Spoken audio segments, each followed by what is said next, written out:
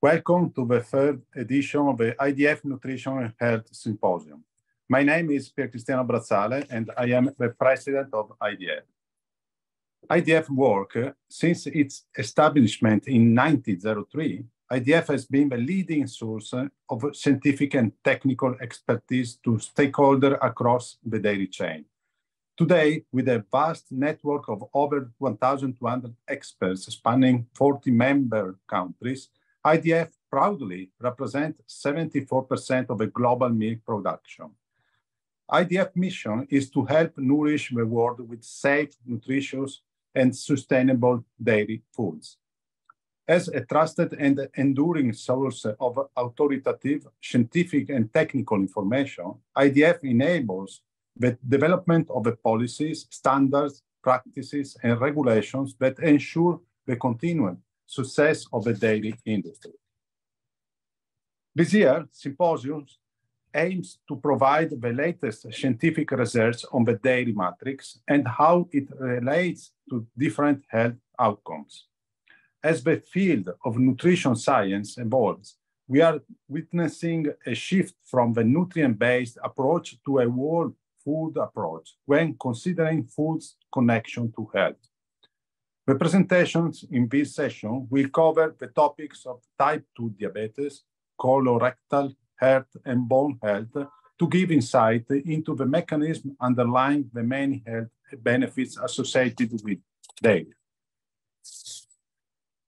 We are pleased to publish today a new fact sheet on the importance of the dairy matrix in the evaluation of the nutritional quantity and health effects of food. Milk and dairy products are broadly recommended as part of healthy eating patterns and food-based dietary guidelines. Their key role in human nutrition, health, and development through life is generally attributed to their nutrient richness. Research clearly demonstrates the impact of the whole dairy food on health that extends beyond its individual components. These are the so-called dairy matrix health effects. For an overview on this session's topic, you can access IDF fact sheet on the importance of the dairy matrix in the evaluation of the health effects of food through the IDF website, and the link in the chat. As mentioned earlier, this is the third edition of the IDF Nutrition Health Symposium. You can find materials from our previous symposium on the IDF website. The previous events covered how dairy relates to the topics of non-communicable disease and health across the life course. While on our site, you can also find the registration for the 2023 IDF World Dairy Summit. This year's World Dairy Summit will be held in October 16 till 19 in Chicago and will involve global industry leaders, dairy experts, scientists, technical specialists, farmers, and more to bring you the latest on the most significant issues facing the global dairy sector today and tomorrow. You can also visit our website to find all the publication in the section about publication on our web. And if you would like to stay up to date with our work at IDF, sign up for our email newsletter on the IDF site. You can also find us on Twitter, Facebook, LinkedIn, and YouTube, where we regularly share updates on our work. I will now give the floor to our moderator for the session, Dr. Andrea Josse. Dr. Andrea Josse is an assistant professor at the School of Kinesiology and Health Science at York University in Canada. Her research area combines clinical nutrition and exercise physiology in the context of both health and chronic disease, and centers on utilizing diet with different modes of exercise to facilitate change in body weight, body composition, strength, and bone turnover in different populations across the lifespan. So, Andrea, the floor is yours. Thank you. Thank you very much.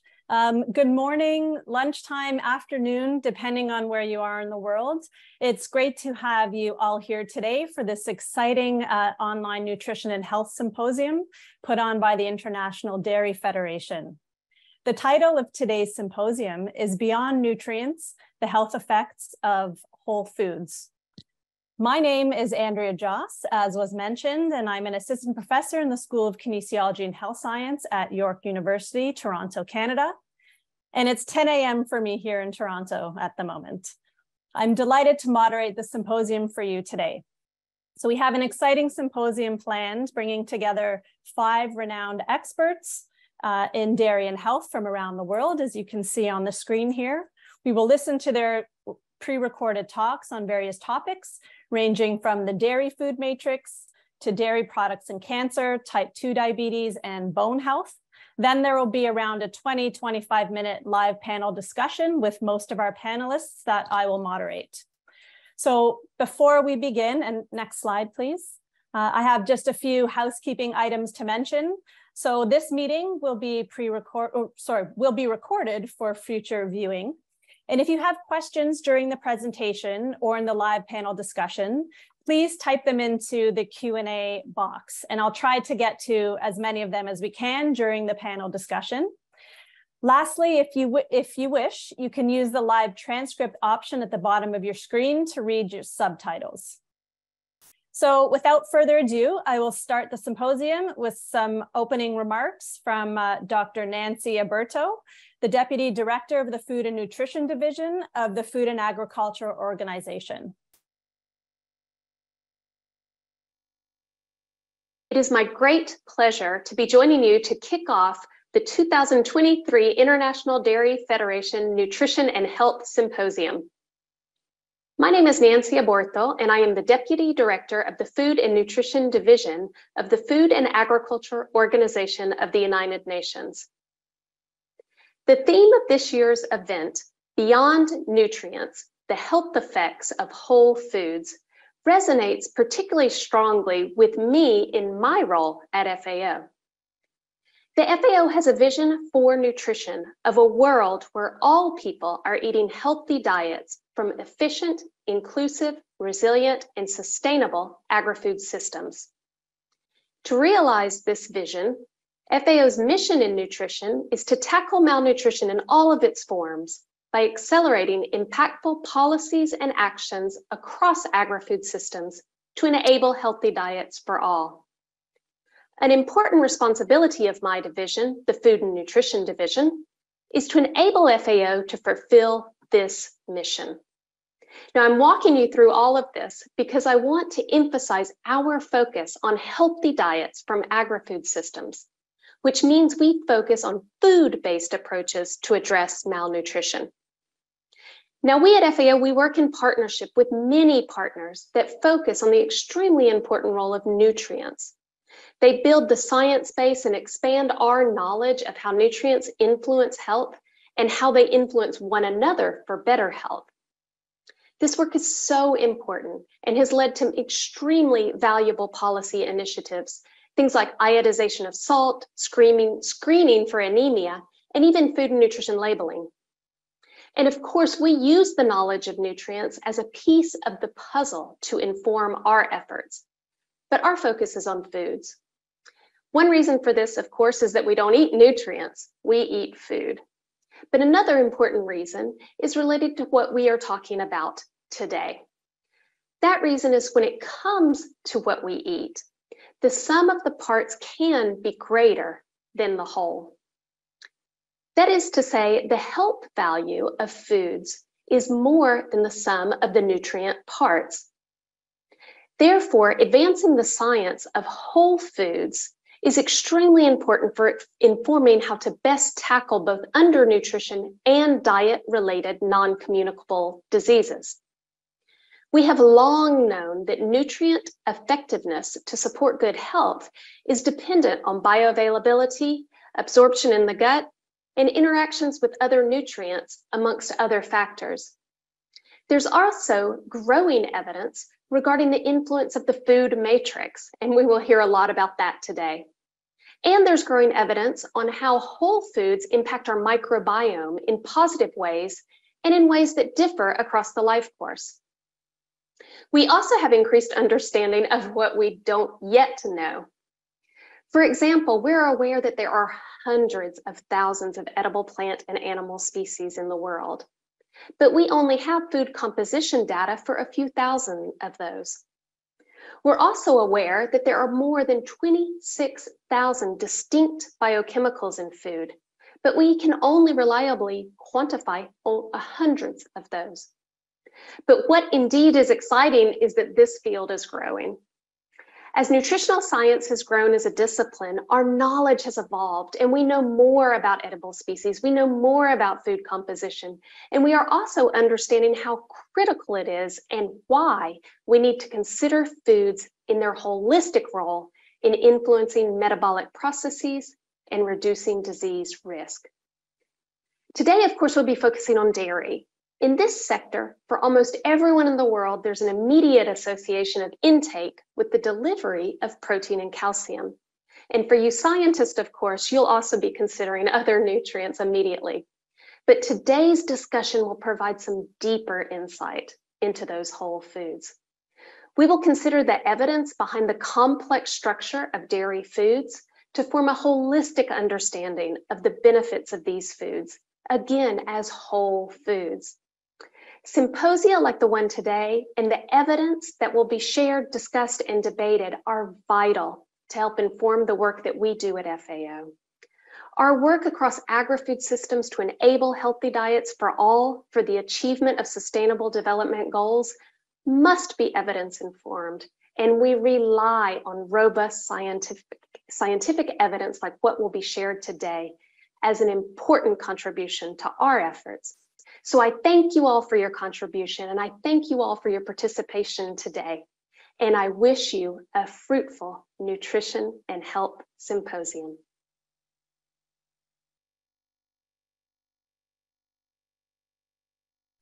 Okay, so thank you for that great introduction to our symposium. Our first speaker is Dr. Hannah Holscher from the USA.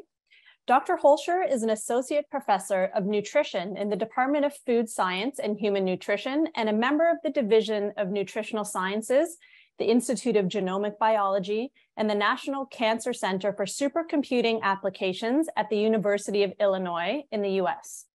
She completed her postdoctoral training focused on the human microbiome, a PhD in nutritional sciences, and a BS in food science and human nutrition at the University of Illinois. She is also a registered dietitian. Dr. Holscher's laboratory uses clinical interventions and computational approaches to study the interactions of nutrition, the gastrointestinal microbiome, and health. Her talk today is entitled "Looking Beyond the Nutrition Facts Label, the Case for the Food Matrix." Firstly, I'd like to thank the organizers for the opportunity to participate in this symposium. I'm excited to be able to talk to you all today about the concept of the food matrix. In this presentation, I'll be highlighting the complexity of food and encourage you to look beyond the nutrition facts label and consider the food matrix. This slide lists my disclosures for the past 12 months, including my employment at the University of Illinois, my grants, and speaking honoraria. I'd like to begin with a brief outline of what I'll be discussing in this presentation. In the first part, I'll introduce the concept of the food matrix and provide examples of food matrices' impact on nutrient bioaccessibility and health outcomes. In the last part of the presentation, I'll provide a few examples of matrix-specific health effects and plausible biological mechanisms of the health effects. As nutritional scientists, we all acknowledge that diet affects health, including cardiometabolic health, adiposity, and neurocognition. Historically, research has focused on reductionist, nutrient-driven approaches to understanding the effects of diet on health. However, increasingly, research is indicating that the consumption of whole foods, as compared to isolated nutrients contained within foods, can have surprising effects, and that the whole is often greater than the sum of its parts.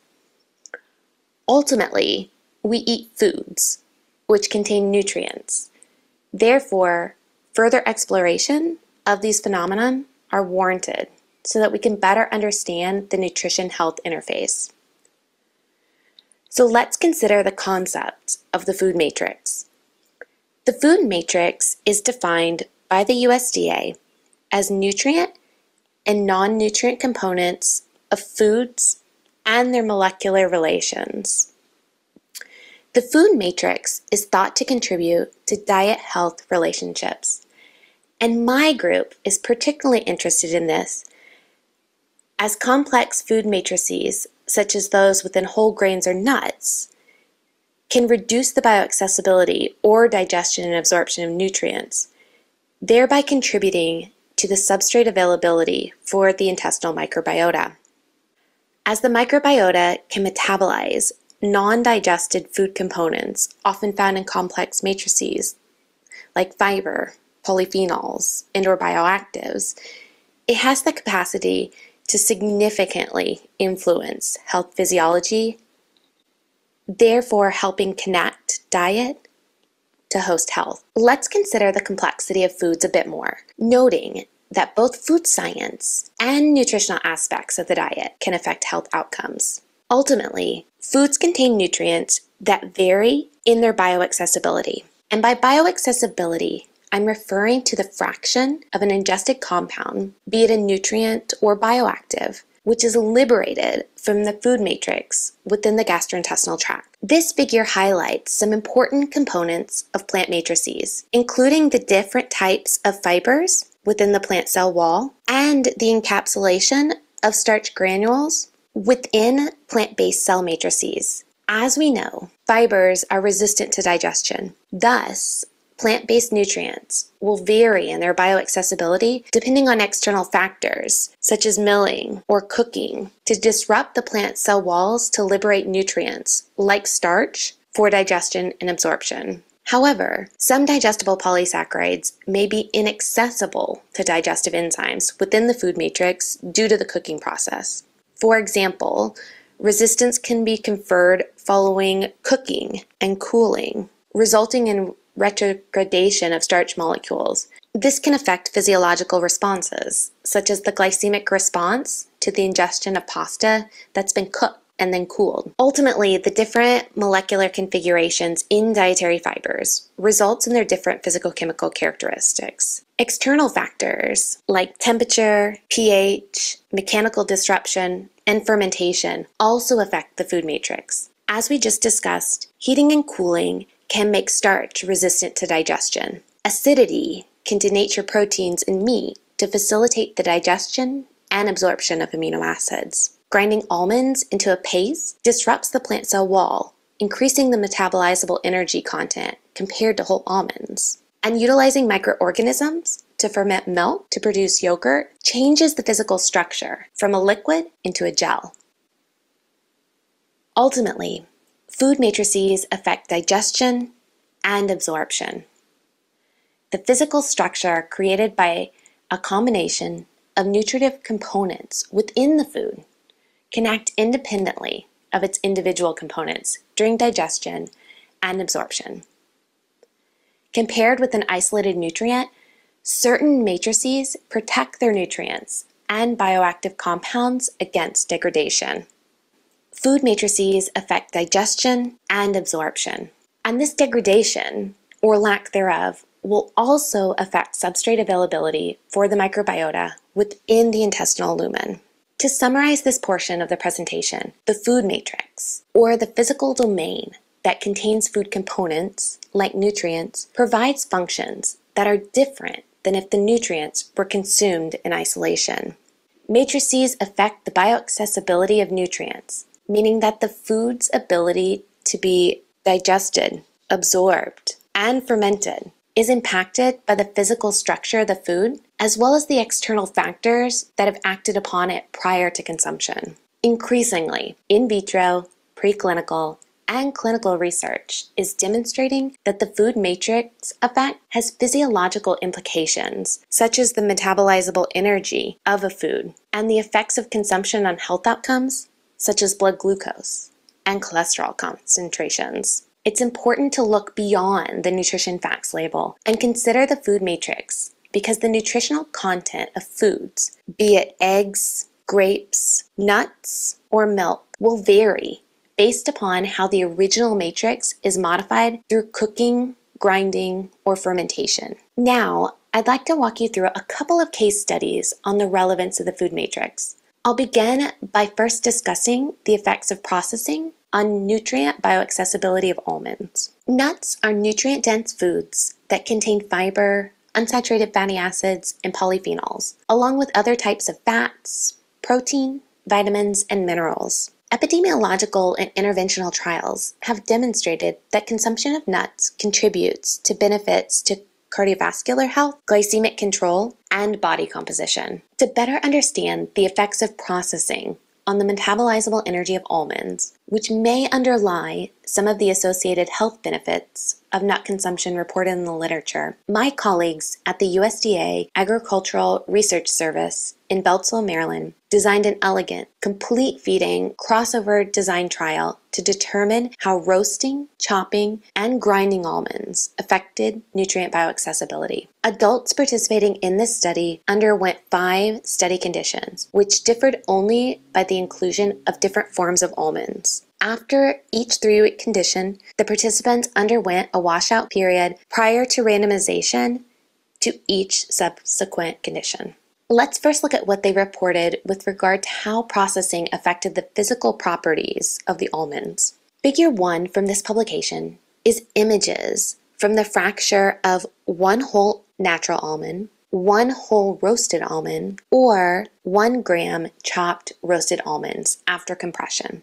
These experiments revealed that the whole natural almonds had a greater hardness, but a lower number of particles per image compared to whole roasted almonds. So the physical properties related to the processing of the almonds ultimately affected the metabolizable energy of the almonds. This table shows the almond type, its measured metabolizable energy, and its estimated metabolizable energy using Atwater factors. What you should note is that the whole natural, whole roasted, and chopped roasted almonds provided less metabolizable energy than predicted. This is important because it means that these undigested nutrients were available for microbial metabolism. And this is where my research laboratory was able to come in and help to expand our understanding of these results by characterizing how almond processing also affected the intestinal microbiota. This figure shows that the consumption of roasted chopped almonds increased roseburia. There was also numeric increase within the whole roasted condition and the whole natural condition. Notably, almond butter was almost identical to the control. This is interesting because it suggests that disrupting the almond plant cell wall through roasting and grinding into butter liberated the nutrients in a way that makes them accessible to human digestion and absorption, thereby limiting the availability of nutrients for the microbiota. Other bacteria, such as Lactospira and Dialister, had similar response profiles. In summary, almond processing impacted the nutrient bioaccessibility. Almonds had up to 25% less metabolizable energy than predicted by Atwater factors, and consumption of different forms of almonds differentially affected the human fecal microbiota. Let's move on to a different case study and consider the relevance of the dairy matrix on health. Firstly, dairy is considered to be an excellent source of high-quality protein and calcium, as well as other vitamins and minerals. There are 3 main types of dairy matrices: liquid, semi-solid or gel, and solid. The dairy matrix also contains different bioactives, or food constituents other than those that meet basic nutritional needs that are responsible for a change in human health. Examples of bioactives in dairy include the milk fat globular membrane, which contains the different fatty acids, and bioactive peptides, which are protein fragments produced via modifications or cleavage from parent proteins. Let's first look at an example of how the bioaccessibility of fat is affected by the dairy matrix. This figure on the right shows the significant increase in fecal fat excretion in 11 adults that participated in a randomized crossover study that compared two diets, one high in calcium from low-fat dairy products and one low in calcium. These results indicate that increasing the intake of calcium from low-fat dairy products doubled the total fecal fat excretion. The results may partially explain why a high calcium diet can help contribute to weight loss. The high phosphate content, as well as the presence of the milk fat globular membrane, are also hypothesized to contribute to health effects of dairy consumption. These health effects include associations reported in epidemiological studies and results of intervention trials demonstrating that yogurt consumers, for example, have lower body weight than non-consumers. And changes in blood lipids is thought to be a reflection of the effect of calcium on bile acid reabsorption, which leads to the de novo synthesis of bile acids from plasma cholesterol as a substrate. Moving on to focus more specifically on yogurt. Yogurt is created through microbial fermentation of milk by the lactic acid bacteria Streptococcus thermophilus and Lactobacillus bulgaricus. Fermentation results in the gel-like structure of yogurt and contributes to the presence of bioactives, which have associated health benefits.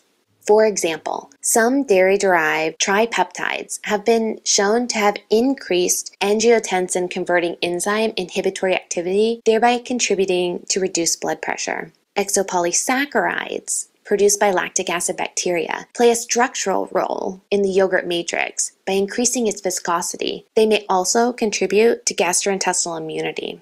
Beta-galactosidases, derived from the live microorganisms in yogurt, contribute to lactose digestion within the intestines, providing a notable benefit to lactose maldigesters. I'd also like to briefly discuss the relevance of the matrix for probiotics. Probiotics are frequently added to fermented dairy products like kefir and yogurt. Some of the strain-specific health benefits as reduced duration of diarrhea and improving constipation. What I find particularly interesting is that there's an interaction between the dairy matrix and probiotics, in that in vitro research has demonstrated that probiotic survival is better within yogurt as opposed to free probiotic cells or probiotic cells that have been microencapsulated.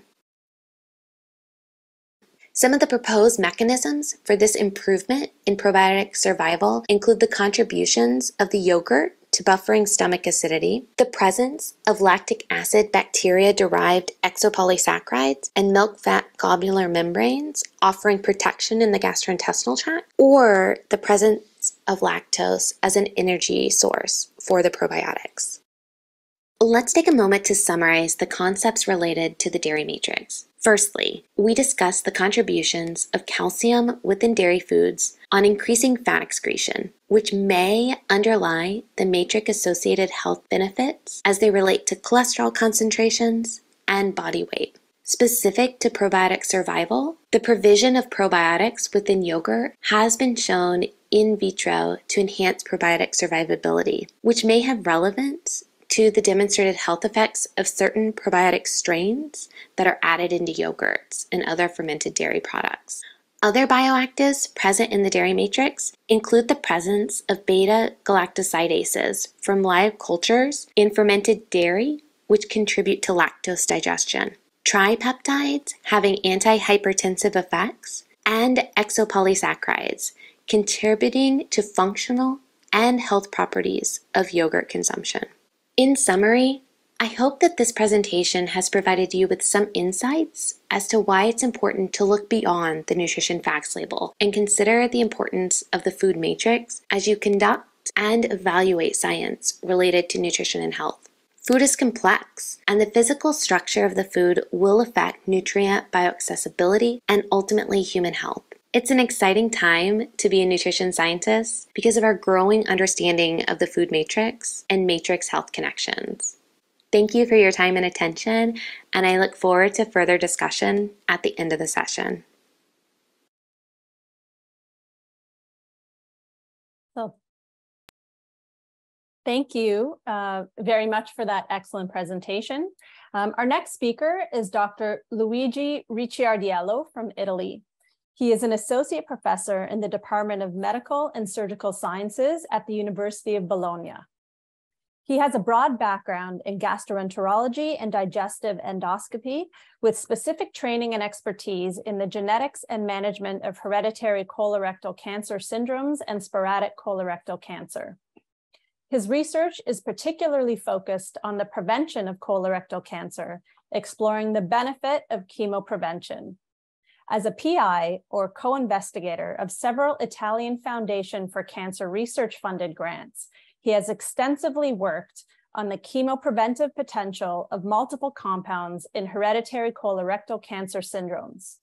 His talk today is titled, "Are Dairy Products Protective Towards Colorectal Cancer Development?"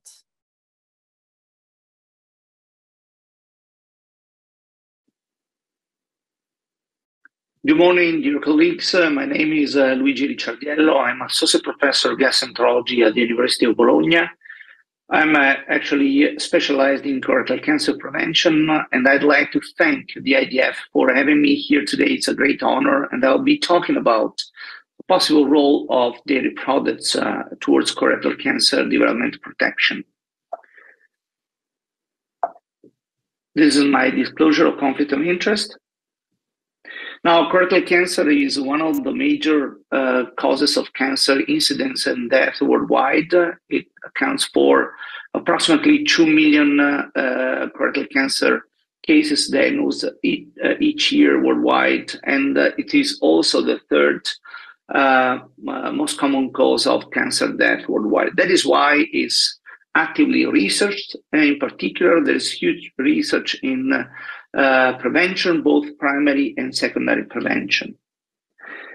Now, to get to colorectal cancer, it doesn't take 1 or 2 years. The development goes through the intermediate steps of growth of premalignant lesions, in particular called adenomatous polyps.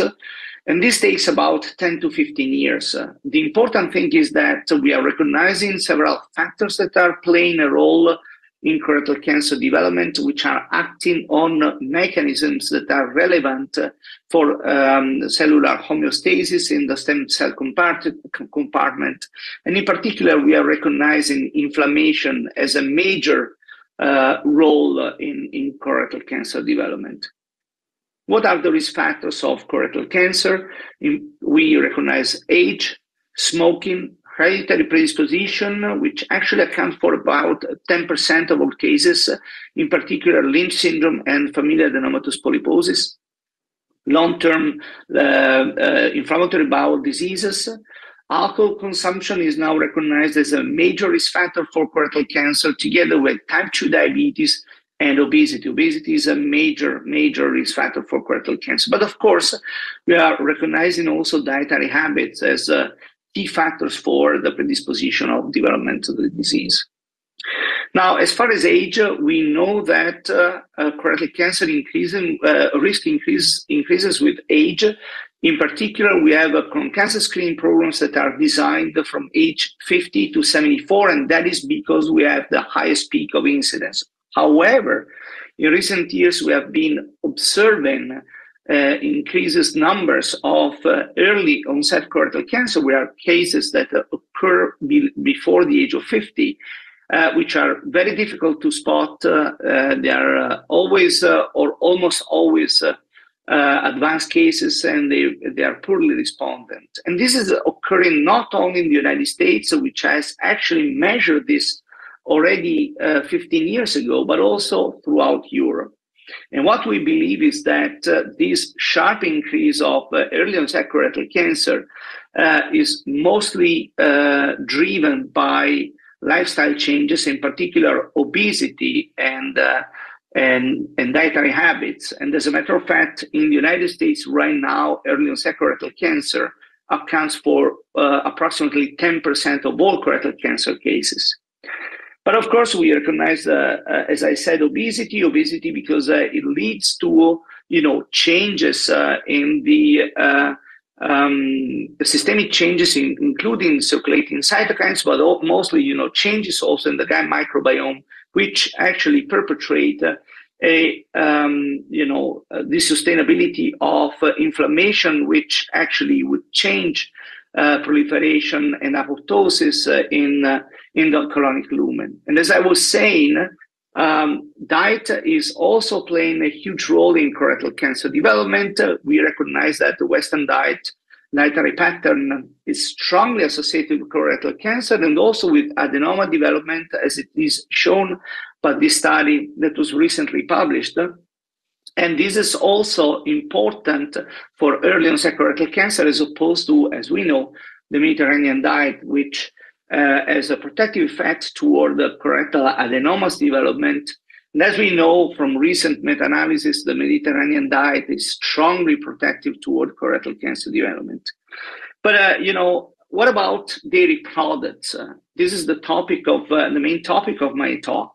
Now, dairy products have been explored for almost 30 years in terms of protective effects towards colorectal cancer development. And this is the old meta-analysis from Aune and colleagues published in 2012, which clearly showed from pooling cohort studies that total dairy products, including the analysis of high versus low intake, together also with the dose response analysis per 400 grams daily, are strongly protective towards colorectal cancer. But also, and this was mainly driven by the consumption of milk, as you can see from this slide, that milk was found to be protective both when analyzing high versus low intake or intakes of 200 grams daily in the populations that were explored. This was not found, on the other hand, from cheese, both when analyzing high versus low intake and consumption of 50 grams daily. But other studies subsequently have shown protective effect of dairy products toward colorectal cancer. In particular, an analysis of 11 years follow-up of the EPIC cohort found a strong protective effect from total milk consumption, also from whole fat and skim milk, while there were some mixed data on cheese and yogurt because they were showing some protective effect in the categorical models, but not in the linear models. What is really interesting is that, as people always believed, that calcium was one of the main key factors explaining the protective effect of dairy products in terms of colorectal cancer development. What was found was that dairy sources of calcium were inversely associated to colorectal cancer development, as opposed to non-dairy calcium, which were not associated. And I will get into this topic in a minute. Other meta-analyses have also corroborated this data on dairy products. What was really interesting from this meta-analysis published in 2018 was that the data on dairy was even stronger per, of course, increased number of servings, as opposed to other well-known protective factors towards colorectal cancer, such as fruit, vegetables, and whole grains. Of course, this was also corroborating the knowledge that red meat and processed meat have a pro-carcinogenic effect in terms of colon cancer development. And finally, there was a very recent study, which is a subsequent follow-up of the EPIC cohort, which found a strong protective effect of several types of foods and food components towards colorectal cancer development, as opposed to others, and clearly demarcation within this volcano plot, showing that cheese and milk are highly protective. But what are the possible mechanisms behind the protective effects? It was known that for example, the dairy products would, bind to pro-inflammatory secondary bile acids and ionized fatty acids, which would reduce cell proliferation and promote cell differentiation. And furthermore, it was believed that calcium had a chemopreventive effect because of direct growth restraining and differentiation and apoptosis-inducing action. But what is really interesting, the recent data, this is a very well-conducted study which was published in the England Journal of Medicine in 2015, which actually randomized patients at high risk for recurrent adenomas, showed no protective effect from calcium carbonate to 1,200 milligrams daily, as opposed to no calcium intake, indicating that there is a huge difference probably between dairy source of calcium as opposed to the administration of calcium carbonate. Also, there is a huge interest in fermented foods. In particular, initial data indicated that yogurt consumption has a protective effect towards colorectal cancer development. This has been published within the EPIC cohort. What is really interesting, of course, is that you see an increase in effect, protective effect, based also on the level of intake, and this was higher in men as opposed to women. But recently, a meta-analysis also corroborated this knowledge, indicating a protective effect of yogurt towards colorectal cancer, in particular, the stronger effect on rectal cancer. Now, this difference between colon and rectal cancer needs to be further explored, and there is no information on what this might be triggered. Also, kefir has been recently studied. Initially, it was studied as a possible, trying to understand whether there were some direct effects on colon cancer cells. And what was found was that kefir has an effect by inducing apoptosis in cancer cells. A and B panel are Keiko2 cells, and C and D are HT29. These are models of colorectal cancer. And as you can see, the number of apoptotic cells were, were higher in cells that were treated with kefir as opposed to milk. But also, kefir was taken into the animal models of colorectal cancer, which is a chemically induced, the adoptive methane model, which showed that exposing the animals to kefir reduces the number of tumors and also reduces the size of tumor. And this is mostly driven by reduced inflammatory markers like TNF-alpha, interleukin-6, interleukin-17A. And this is something that is relevant, as I was discussing before, that inflammation is a relevant factor in promoting colorectal cancer. Finally, I think all this data has to be taken into consideration with what we are now studying, which is how diet is actually changing and modulating the gut microbiome. Diet, we know that is the major factor changing and modulating the gut microbiome, which is also relevant in changing the host immunity and also,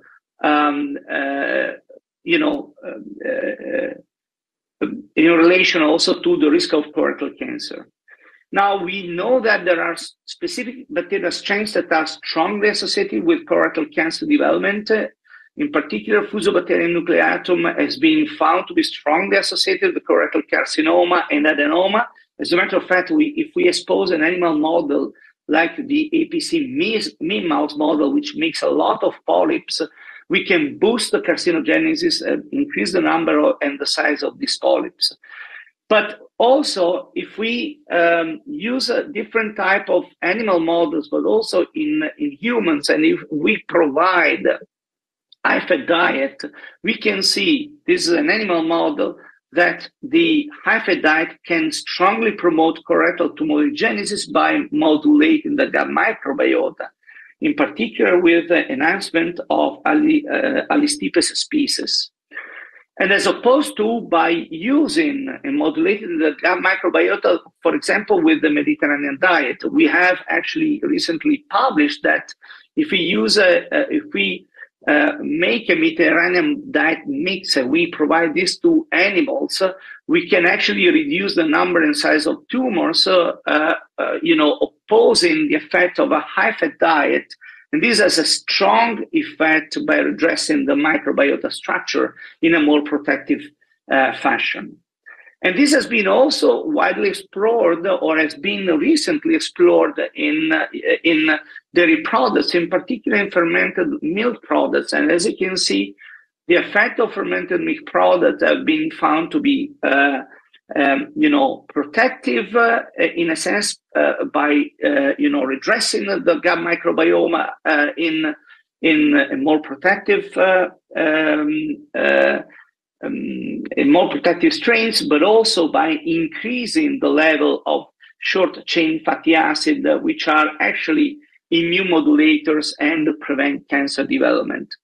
And finally, kefir, for example, is being used in an animal model of colorectal cancer, which is the DMH rat model, showing that kefir can reduce the tumor number and size by reducing also the inflammatory markers in this setting and changing the gut microbiome with a more protective structure.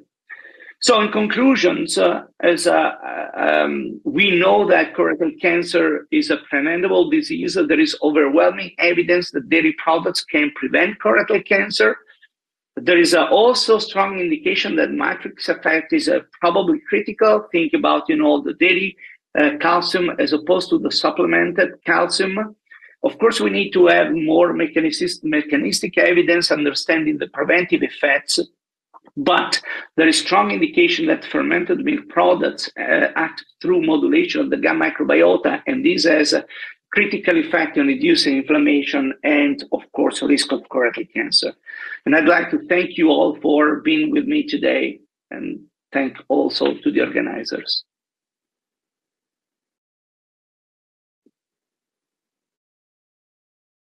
Okay, thank you very much for that presentation.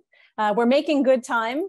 So this is just a reminder also that if listeners have questions for the speakers after they hear the presentations, please post them in the Q&A box below. All right, so our next speaker is Dr. Sandra Uliano from Australia. Dr. Uliano is a senior research fellow in the Department of Medicine, University of Melbourne, researching nutrition and exercise across the lifespan, specifically to improve musculoskeletal health. Relative to aging, her work focuses on food-based approaches to prevent falls, fractures, and malnutrition in older adults in aged care. She provided input to the quality and safety standards for aged care, was summoned to present evidence at the Royal Commission in Aged Care, and is a member of the National Aged Care Advisory Council. She's a strong advocate for improving nutritional care and quality of life via improved food provision in aged care. Her talk today is entitled Dairy and Health Outcomes, Bone Health in Older Adults.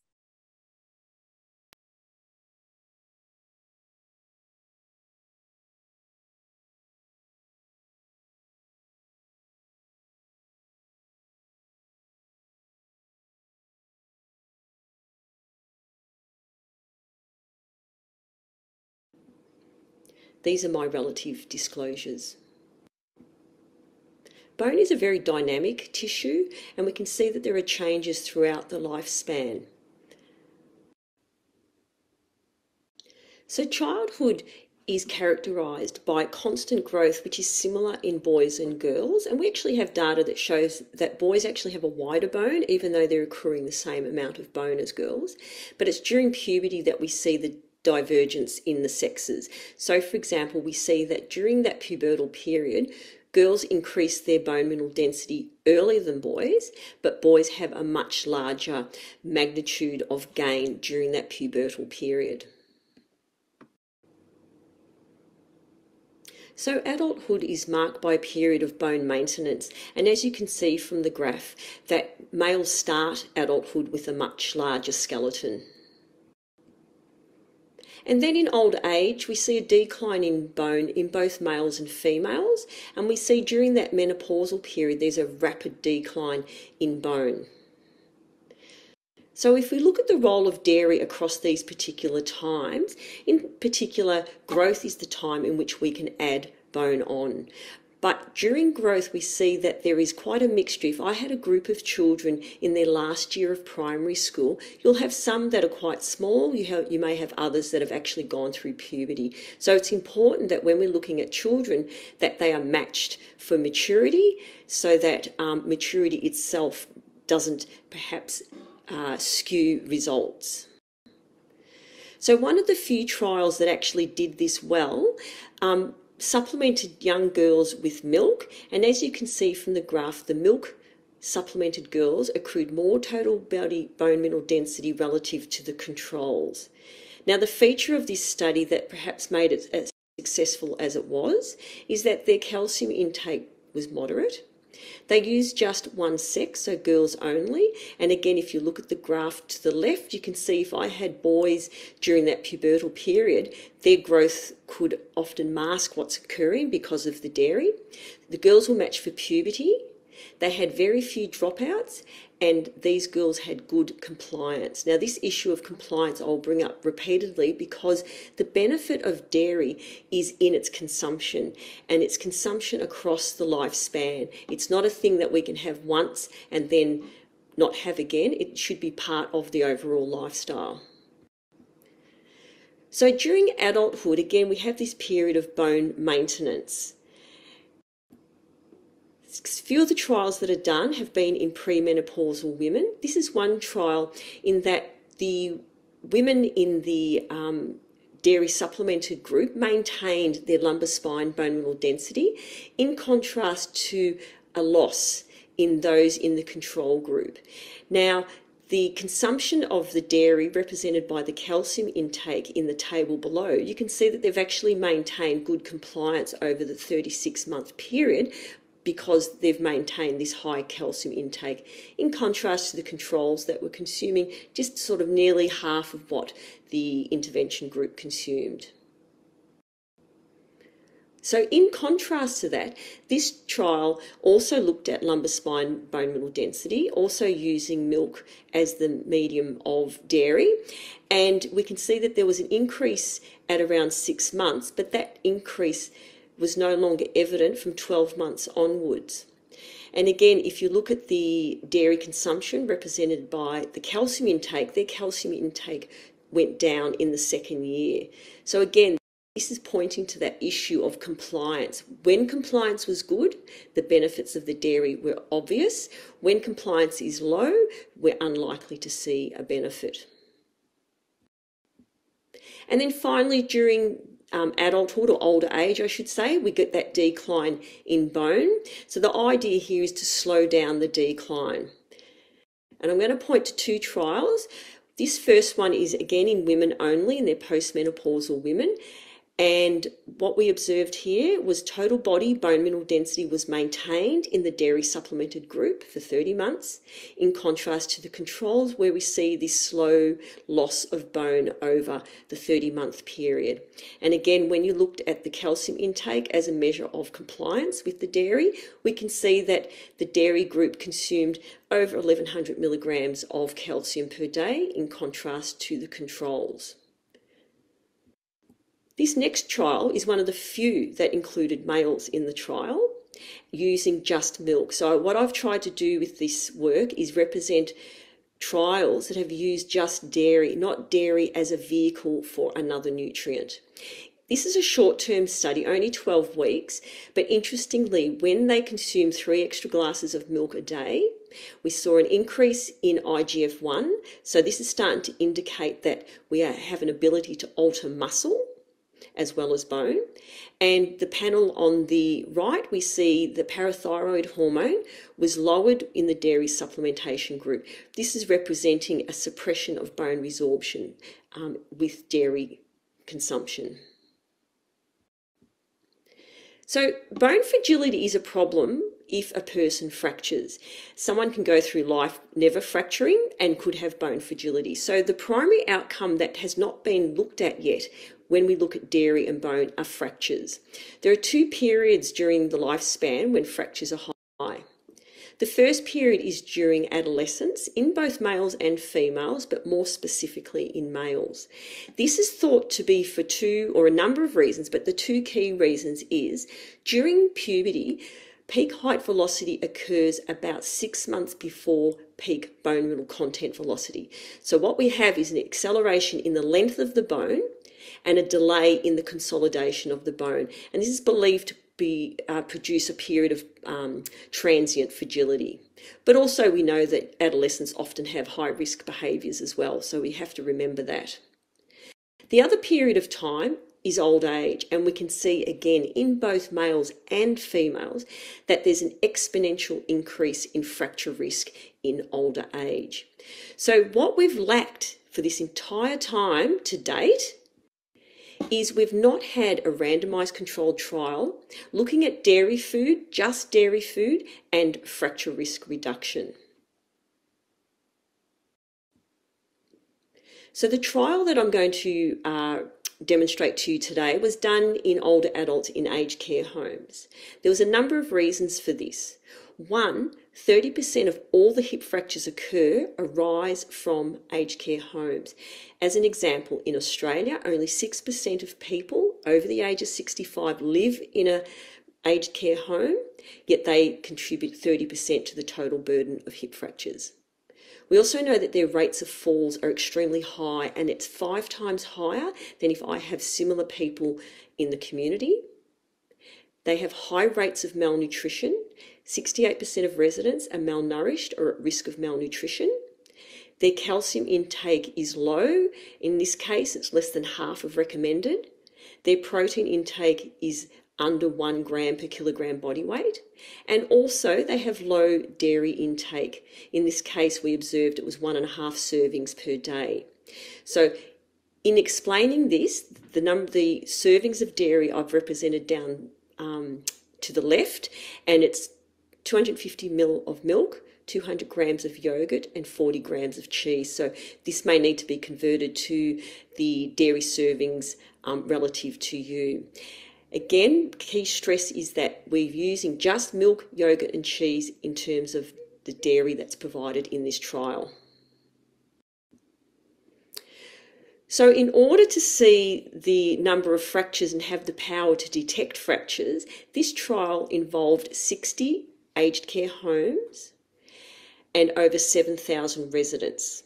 30 of the homes were randomised to provide extra dairy on their menu, and the other 30 homes went about their usual menus. We followed all 60 homes for 2 years, and we monitored all falls, all fractures and mortality. In a subgroup of residents, we did more extensive testing, and we looked at bone density and structure and bone metabolism. This intervention was provided through the food service at each of the aged care homes. By this, all residents were able to have the options of the dairy. The dairy was put across the entire menu so people could choose. We used dairy foods that residents selected more than dictating what they were to consume. Some of the methods that we used was we added dairy, so it might have been cheese or yogurt, to snacks. We fortified milk with skim milk powder to increase the protein and calcium content. We substituted things like gravies for cheese or milk-based sauces, and we modified recipes to increase the dairy content. So if we look first at the top left-hand panel, this is the number of dairy servings that were consumed over the 24-month period. On average, the residents consumed 3.5 servings, and the key point, as mentioned earlier, is that they maintained this intake for the 24-month period. The panel below is dietary calcium, and again represented through the dairy. Their intake was around 1,100 milligrams per day for the 24-month period. Dietary protein increased to 72 grams per day in the intervention group, which is yellow, and they achieved an average of 1.1 gram of protein per kilogram body weight, unlike the controls, which were around 0.9 grams per kilogram body weight. And interestingly, there was no change in energy intake. So often we were substituting nutrient poor foods for the dairy food.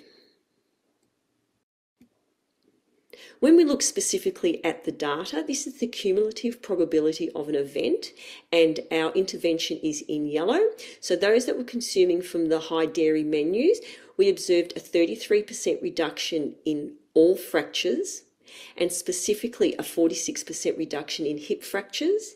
And the deviation in the two curves was significant at around 6 months. When we looked at falls, we observed an 11% reduction in falls. Now keep in mind, if you look in the control group, over 60% of residents experienced a fall over the 24-month period. And to put it into perspective, we observed 23,000 falls over that 24-month period over the 60 facilities. And what we observed is that mortality was unchanged. So we have residents that were living the same period of time, but with fewer fractures and fewer falls. When we look specifically at some of the potential mechanisms of the benefit, we observed that in the blue, which is the controls, we observed around a 2% loss of bone mineral density at the tibia and the radius, in contrast to the dairy supplemented group where bone was maintained. And again, when we looked at bone metabolism, we observed that in the dairy supplemented group in the yellow, that there was an increase in IGF-1. And for CTX, which is the marker of bone resorption, so how quickly the bone is breaking down, we observed that the controls continued to increase bone resorption that was maintained or halted in the intervention group. We also looked at body composition, and in our dairy supplemented group, we observed that weight was maintained.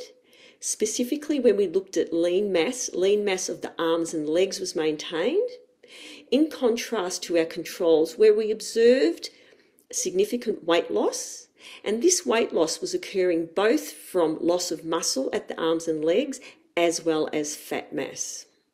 And in Australia, weight loss is a significant indicator of quality in a facility, so it has a large bearing on how well that the facility is actually being judged. Malnutrition risk, we use the mini nutrition assessment tool, and we observed that amongst all the residents, that those in the control group, we observed a 1-point reduction in the mini nutrition assessment score, but this was maintained in the intervention group. And when we looked at the categories within the mini nutrition assessment tool, the categories of malnourished, at risk of malnutrition, and normal nutritional status, if you look at the blue, which represents the controls, we can see compared to baseline, there were fewer people in the normally nourished group, and there were at 12 months there were more people in the malnourished group. So people were shifting into a category that was one worse than they started. In contrast to the intervention group, we see that that very much just maintained the category that they were in. Now, malnutrition has a significant increased risk of falls, and we also see a non-significant risk of people who are at risk of malnutrition. So this may partly explain some of the differences that we saw in the rates of falls. So in contrast, when older adults that had low levels of calcium and protein intake consumed 3.5 servings of dairy per day, we observed a 33% reduction in fractures, a 46% reduction in hip fractures, an 11% reduction in falls. We slowed bone loss, we improved IGF-1 levels, residents were able to maintain their nutritional status and also maintain the lean mass in their arms and legs. So in a sense, what we have done with just by providing additional dairy food is that we've slowed the age-related increase in risk in all of these factors. And one of the points I always say is that malnutrition is not a normal part of aging. And so we can see that the bone loss, the muscle loss, we were able to slow that simply by providing milk, yogurt and cheese. There has been some modelling done that looked at, if we increase dairy consumption, the cost effectiveness of it. And you can see from the graph that the benefits were more pronounced in women in France because a greater proportion of those women had calcium intakes below 600 milligrams per day. If you look at the cost of dairy, it ranged between 0.4 to just under 0.7 euro. So the cost of the intervention that we did was around 0.5 euro per resident per day. So a relatively cheap intervention that proved to reduce falls and fractures. The cost of a hip fracture is divided between the acute setting, so during the hospital stay where the greatest burden of the cost is involved. Then we see there is a portion during the rehabilitation period, but more importantly, there is additional cost to the aged care home in the year following the fracture, likely because the person may need more assistance and more time spent with them.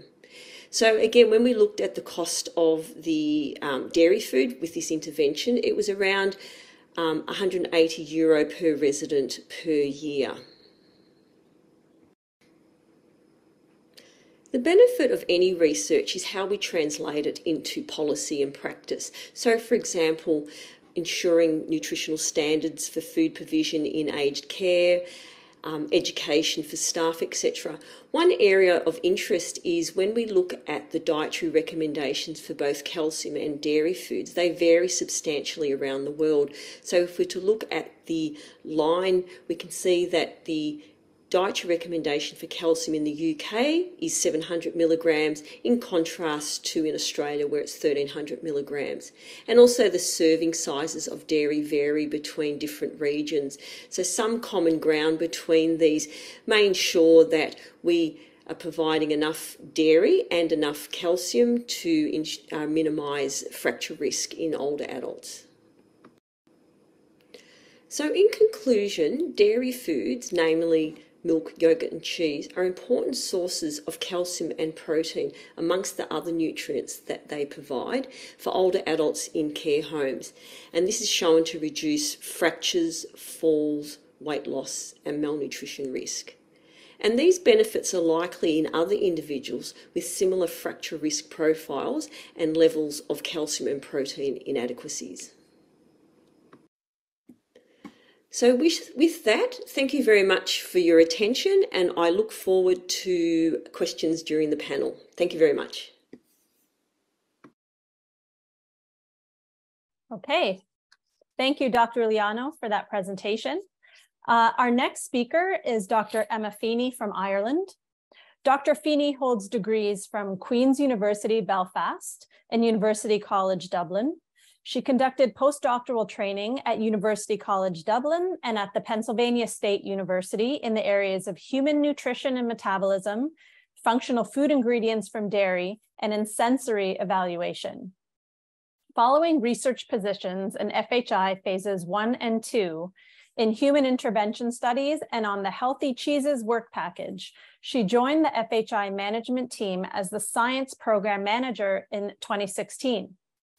In 2017, she joined the faculty of the University College Dublin Institute of Food and Health. Dr. Feeney has extensive experience in various aspects of sensory evaluation, psychophysical measurements, and nutrition intake assessment in children and adults. Her research interests include food consumption patterns, genetic variation in taste, and the subsequent effect on food liking and choice. Her talk today is titled The Cheese Matrix, Impact on Heart Health Outcomes. Good morning or good afternoon, depending on where you're joining from today. My name is Emma Feeney. I'm an assistant professor at UCD's Institute of Food and Health. And for the next 20 minutes or so, I'm going to speak to you about some work that we've done on the cheese matrix and impacts on heart health outcomes. And so I'd just like to start by saying thank you to the organisers for the invitation to speak to you all today and for the chance to disseminate some of this work. So thank you. And just to highlight my disclosures here. So we've heard already today from Dr. Halsher on the effects of the food matrix. And again here I'd like to reiterate that point. So this diagram on the left by Hoffman in 2003 shows how the different levels for studying diet, and there are different levels on which we can study health. So we can study the overall diet itself, we can break it into different food groups, into food items, or we can look at the individual nutrients. When we study health, likewise, we have a number of levels as well. And with a reductionist approach, when we study the links between diet and health, often we are studying individual nutrients and their association with a single health biomarker. And we can lose then some of the important information on the links between diet and health. And this is particularly true for dairy foods. So dairy foods are well recognised for their nutrients, and particularly calcium, which we know to be important for bone health. And again, this figure just really nicely demonstrates how when we focus on the links between the food constituents and the markers of intake, we can miss those true effects of diet and health. One of the important effects is the effect of the food matrix. And this figure by Aguilera in 2019 is a really nice overview of how the food matrix can result in differences in digestion and assimilation of nutrients. So if we look at the top left part of this figure, we can see that the nutrients are represented there by the black dots, and they are present in the food in a particular matrix, and that food has a particular microstructure. So the interaction of that food and the matrix in which it is eaten affects the bioaccessibility then of the nutrient and the bioavailability of the nutrient. So we can see that the food matrix in which a nutrient is consumed can affect the overall digestion and absorption of those nutrients. And this is just a really nice demonstration of food matrix effects. Okay, so now that we've introduced that concept of the reductionist approach to the links between diet and health, and we've also talked about food matrix effects from different foods, I want to move on now and talk about a little bit about some of the evidence to date for different dairy products on different health outcomes. And so the figures that you can see here on this slide are from a recent meta-analysis by Jacobson et al. In 2021. And you can see that they looked at a range of different dairy products and compared their impact on different health outcomes. On this particular slide here, these ones were focused on coronary heart disease and risk of ischemic stroke. And so we can see that they've done two things. They've looked at milk overall, and you can see that on the left-hand side. And then over on the right-hand side, you can see that they've actually divided the milk out into low-fat milk and high-fat milk. And so we can also see when we look at milk overall, there was really no effect, and you can see that blue diamond at the bottom, which is an overall summary of the different studies, is very much in the middle of that risk ratio. But then if we look over on the right hand side, we can see actually that while low fat milk does appear to be neutral, when they divide them into low fat and high fat milk, we can see that actually with high fat milk, that blue diamond is falling to the right hand side of that line in the middle, which would indicate that there is a risk of high fat milk consumption and increased risk of coronary heart disease and ischemic stroke. So the high fat milk did show an association in this meta-analysis. Then if we look further at the risks, and this time considering for cheese consumption, we can see here that overall cheese was actually associated with a reduced risk of stroke, and it was slightly protective for coronary heart disease. But again, when they divided that out into low-fat cheese, we can see that it was neutral overall, but there was a lot of heterogeneity in those results. So again, what this is demonstrating is, the importance of not just considering dairy foods as a whole, but considering those individual dairy products. And this can be quite difficult sometimes to do with a lot of these studies because There's a number of reasons. There's difficulties with the data. As we all know, food consumption data can be quite unreliable, but also it's not always collected in such a way to allow those individual foods to be examined. So for example, sometimes with food frequency questionnaires, they tend to group all of the dairy foods together. It is interesting that we are consistently seeing cheeses as being beneficial or associated with a reduced risk of ischemic heart disease and stroke in so many of these studies now. And one potential reason for this may be due to the vitamin K content. So cheese is a source of vitamin K2, and you can see here that it can be affected very much by a range of different factors that can affect K2 levels in cheese. So vitamin K2 has been associated with decreased vascular calcification, and so this is one potential hypothesis around why we see these continually these association studies that do suggest a reduced risk of coronary heart disease and ischemic stroke with cheese consumption. And so the key point that I want to make here is that dairy foods are not all the same, and so really we shouldn't be treating them as a group, as a whole, whenever we look to those links between diet and health. And so this is just a really nice table from Thorning et al. In 2017 that just gives you a really clear overview of some of the key differences between, again, some generic different dairy products. So it has summarised cheese, 2 types of milk, yogurt, cream and butter. Again, this is a very simplistic overview. We know that they differ even more than this, but really what this is highlighting is that these different dairy products, they differ hugely in terms of their calcium and their phosphorus content. They also differ hugely in terms of their protein content. So, for example, cheeses will contain only casein, whereas some of the other dairy products will contain a mixture of whey and casein, and then cream and butter will have no protein in there.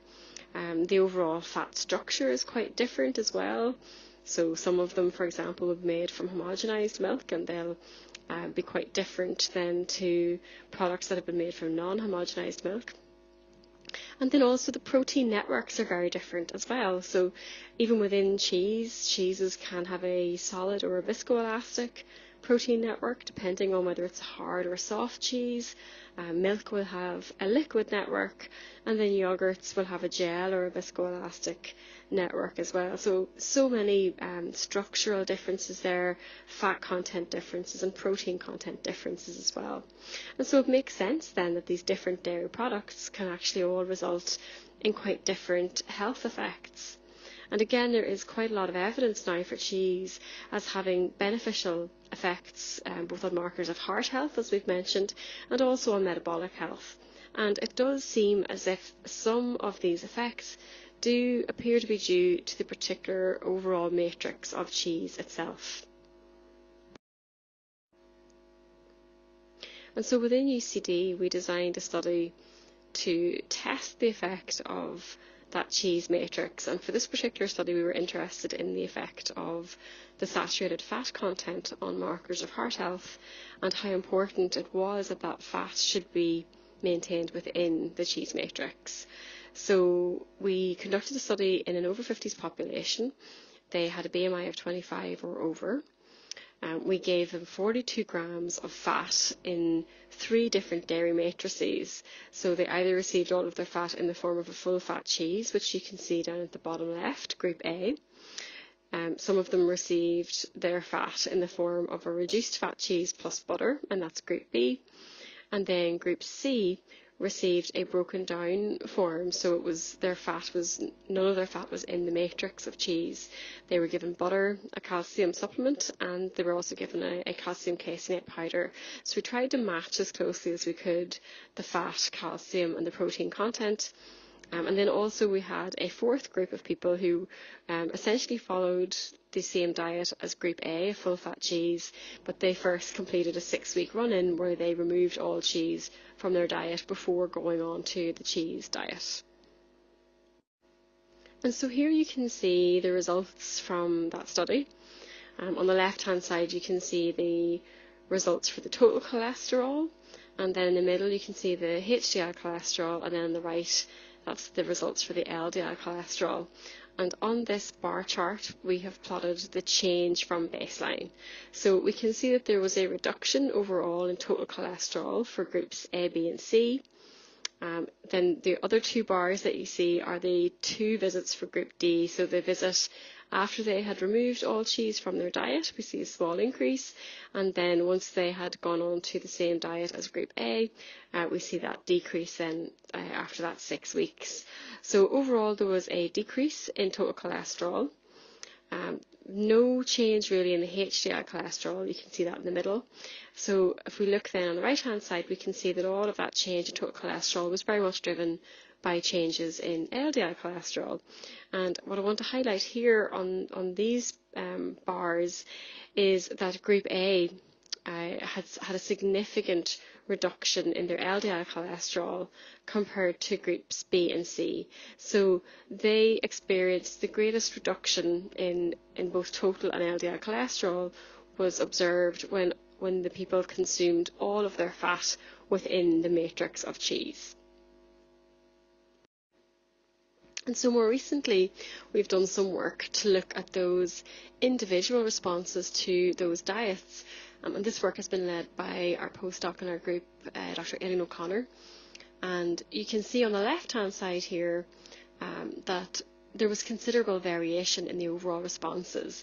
So this is everyone's change plotted in their total cholesterol. And you can see that it was possible then to group people into tertiles based on their individual response. And so Aileen grouped people into tertiles 1, 2, and 3, just even groups based on their overall response. And then on the right hand side, you can see that we have plotted those tertiles of response onto the different diets. So group A was the cheese diet, group B was the reduced fat cheese and butter diet, and then group C was the broken down form, so the butter and the calcium caseinate powder and the supplement. And what we can see here is that while there is definitely a food matrix effect, so we do see, for example, there in the full fat cheese group, we do see that yes, those people that are in that highest tertile of response, that more of them are in group A and in group B, and then there's much fewer of them in group C, which we would expect. But we do see that there are also people in group A who didn't respond or who went up in terms of their cholesterol. There's more of them in group C, but we do see these differences across the groups. And so we wanted to try and identify then whether or not there were characteristics of people who would be what we would classify as a responder or not. So here then we can see that Aileen has compared the people in tertiles 1 and tertiles 3 for their baseline characteristics. And so on these two diagrams here, on the left hand side, those people have been classified based on their change in their total cholesterol, and on the right hand side they've been classified into tertiles based on their change in LDL cholesterol. So two slightly different tertile groups there, but in both groups what we can see is that there are significant differences at baseline between tertiles 1 and tertiles 3 for a range of fasting lipids. So total cholesterol, HDL and LDL were all different, as well as triglycerides. And so what this is telling us really is that those baseline levels as well are also very predictive of who will respond best to these high-fat diets. So yes, there's certainly a food matrix effect where we did see that there was a strong influence of the cheese matrix, but we also see that actually the people who might benefit the most from cheese are those people with those higher starting total and LDL cholesterol levels. But of course, as we now know as well, fasting LDL and total cholesterol levels don't tell us the whole story. So within the LDL cholesterol, the particle size may actually be more indicative of the CVD risk than the LDL cholesterol level alone. And so here on this figure, this is just showing how two people could theoretically have the same overall level of LDL cholesterol. So both of these people have 130 milligrams per deciliter of LDL cholesterol, but you can see that it's held in very different particle sizes. And so this could be due to, a number of different reasons. It could be the fat quality rather than the quantity, or the food matrix. It could be lots of different things that potentially affect these particle sizes.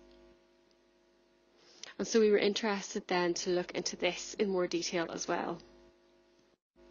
And so these figures then are showing some data from one of the PhD students in the group, Simone Dunn, who has been really focusing on the particle size and changes in particle size distribution from this same study. And I suppose not to go into these in a crazy amount of detail, but just, I suppose, to highlight that she has looked at different particle sizes within the LDL particles. So she's divided them, she's looked at the total LDL particles, and then she's divided them into large, intermediate, and small LDL particles. And then I'll just show you on the next slide. And what she's seeing then is that there is a very strong correlation between the changes in total LDL particles and VLDL particles. She sees this not only for the total population, but she sees it right across the different food matrices as well. And what these correlations are indicating then is a general move towards less atherogenic profiles overall. So those changes are being driven by movements towards a less atherogenic profile. So the changes in the smallest particles are very, very strongly correlated, which indicates that those reductions that we see in the VLDL particles are driven by the smaller particles. And again, as I say, that's quite similar actually for each of the diets. So we didn't see huge differences across the different food matrices there. So moving on then to try and understand a little bit, what might be driving some of these different effects that we see, and what is it that's sort of special about the cheese matrix. We were quite interested in calcium and testing then the effect of changing calcium within a cheese matrix to see whether or not that might impact either LDL cholesterol levels, or the primary objective of this study was to look at fecal fat excretion. And that's because there had been a few studies to suggest that the reason that we see some of these differences, because there have been a few studies now that show those differences between cheese and butter for fasting LDL cholesterol levels, and so some of the studies had suggested that this was due to differences in fecal fat excretion that could be driven by the calcium content of cheese. So within this study, we had some specially made cheeses by our colleagues down in Teagasc, and they basically just, during the process of making natural cheese, they naturally reduced down the calcium content of some of the cheese, of one cheese, and they naturally increased the calcium content of another cheese. So we had a reduced calcium cheese of 555 milligrams per 100 grams of cheese, and then we had a high calcium cheese, and so that cheese contained 897 milligrams of calcium per 100 grams of cheese. And then we had a control group who also were given the reduced calcium cheese and a calcium supplement to bring them up to the same overall amount of calcium as that high calcium cheese diet. And so this table is just an overview of those compositions in total. And we're showing it here for 100 gram portions, but we actually gave people 240 grams of cheese a day for 2 weeks in this study. So here you can see just a really brief overview of the overall design for that calcium study.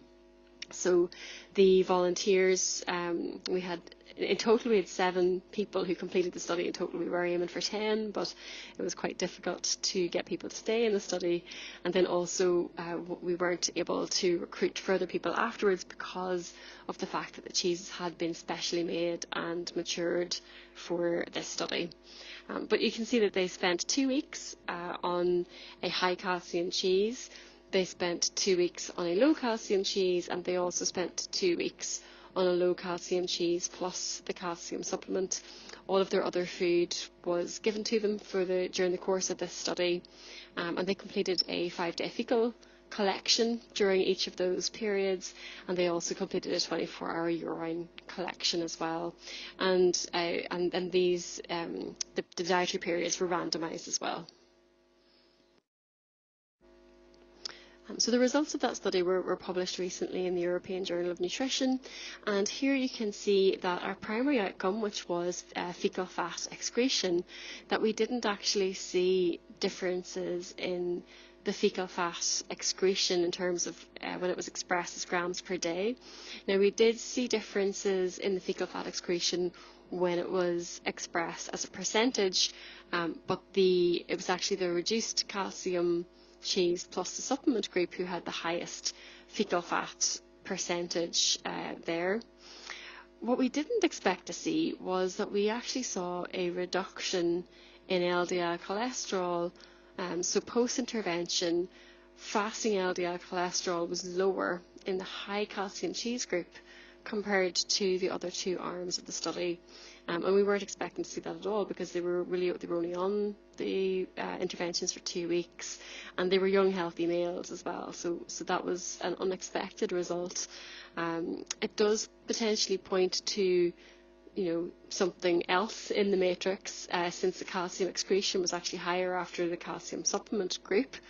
It didn't appear to be supported by the fecal fat excretion results, although I should point out here that we did only have 7 people who completed that study, and again that was just due to quite high dropout rates, and it wasn't possible to recruit further people to the study because of the fact that those cheeses were specifically made. But again, it does appear to point to a specific matrix effect for cheese, and so again this is something that we would like to look into a little bit further at some point in the future. And so here on the left hand side you can see a figure where we've really just tried to pull together some of those different effects within the cheese matrix that may be leading to some of these differences that we see. So we can see here some of the different factors that affect how the cheese matrix is digested and absorbed, from the initial processing conditions, so the milk composition, the pre-treatment, the manufacturing process, the ripening, right through to the food preparation, to oral processing, and then through to digestion and absorption. And again, so coming back then to this link between diet and health, it is important as we continue to look at some of the different products and their links to health outcomes. It is important that, I suppose, first of all, that we do collect that information and to the level that we need, but also we do want to try and understand more about how that preparation process before consumption can actually impact health as well. So we actually have a study that's just finishing up at the moment, where we've been looking at the effect of melting cheese before consumption to see if that is something that will also impact that overall food matrix and some of those food matrix effects that we see from cheese as well. So thank you very much for listening, and also thank you to the people listed here, the cheese study team and the wider FHI team, and our past cheese study team members as well. I'd be more than happy to chat to any of you about any of these studies if you'd like any more information on them. My email address is there. And then finally, just thank you so much to the organisers for the opportunity to speak to you all today and to disseminate this work. Thank you. Okay, thank you, Dr. Feeney, for that great presentation. So lastly, our final speaker is Dr. Andre Maret from Canada. Dr. Maret is a full professor at the Faculty of Medicine of Université Laval in Quebec, Canada. He is a researcher at the Quebec Heart and Lung Institute and at the Institute of Nutrition and Functional Foods, and holds a research chair in the pathogenesis of insulin resistance and cardiovascular disease. Dr. Maret's work focuses on the causes of obesity, diabetes, and cardiovascular disease, and the treatments of these pathologies. In particular, he is studying the role of intestinal microbiota in the pathogenesis of these diseases and developing treatment strategies for them based on this new knowledge.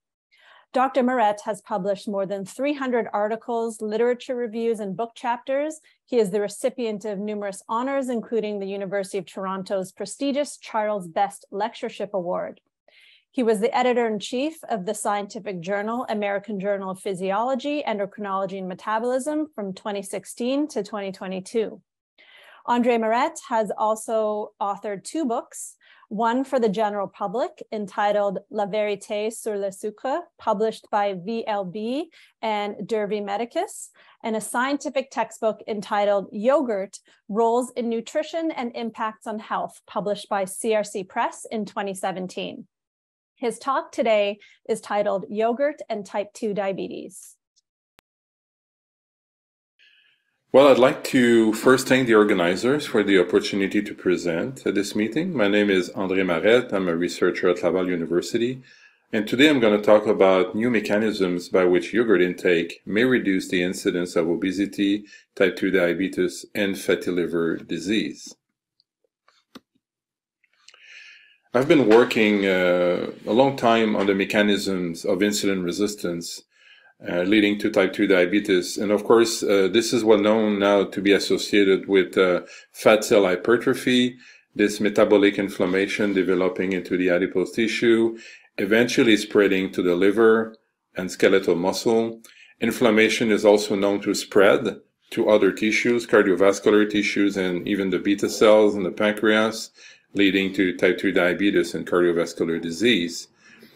We came to realize many years ago that the intestine or the gut is also very important.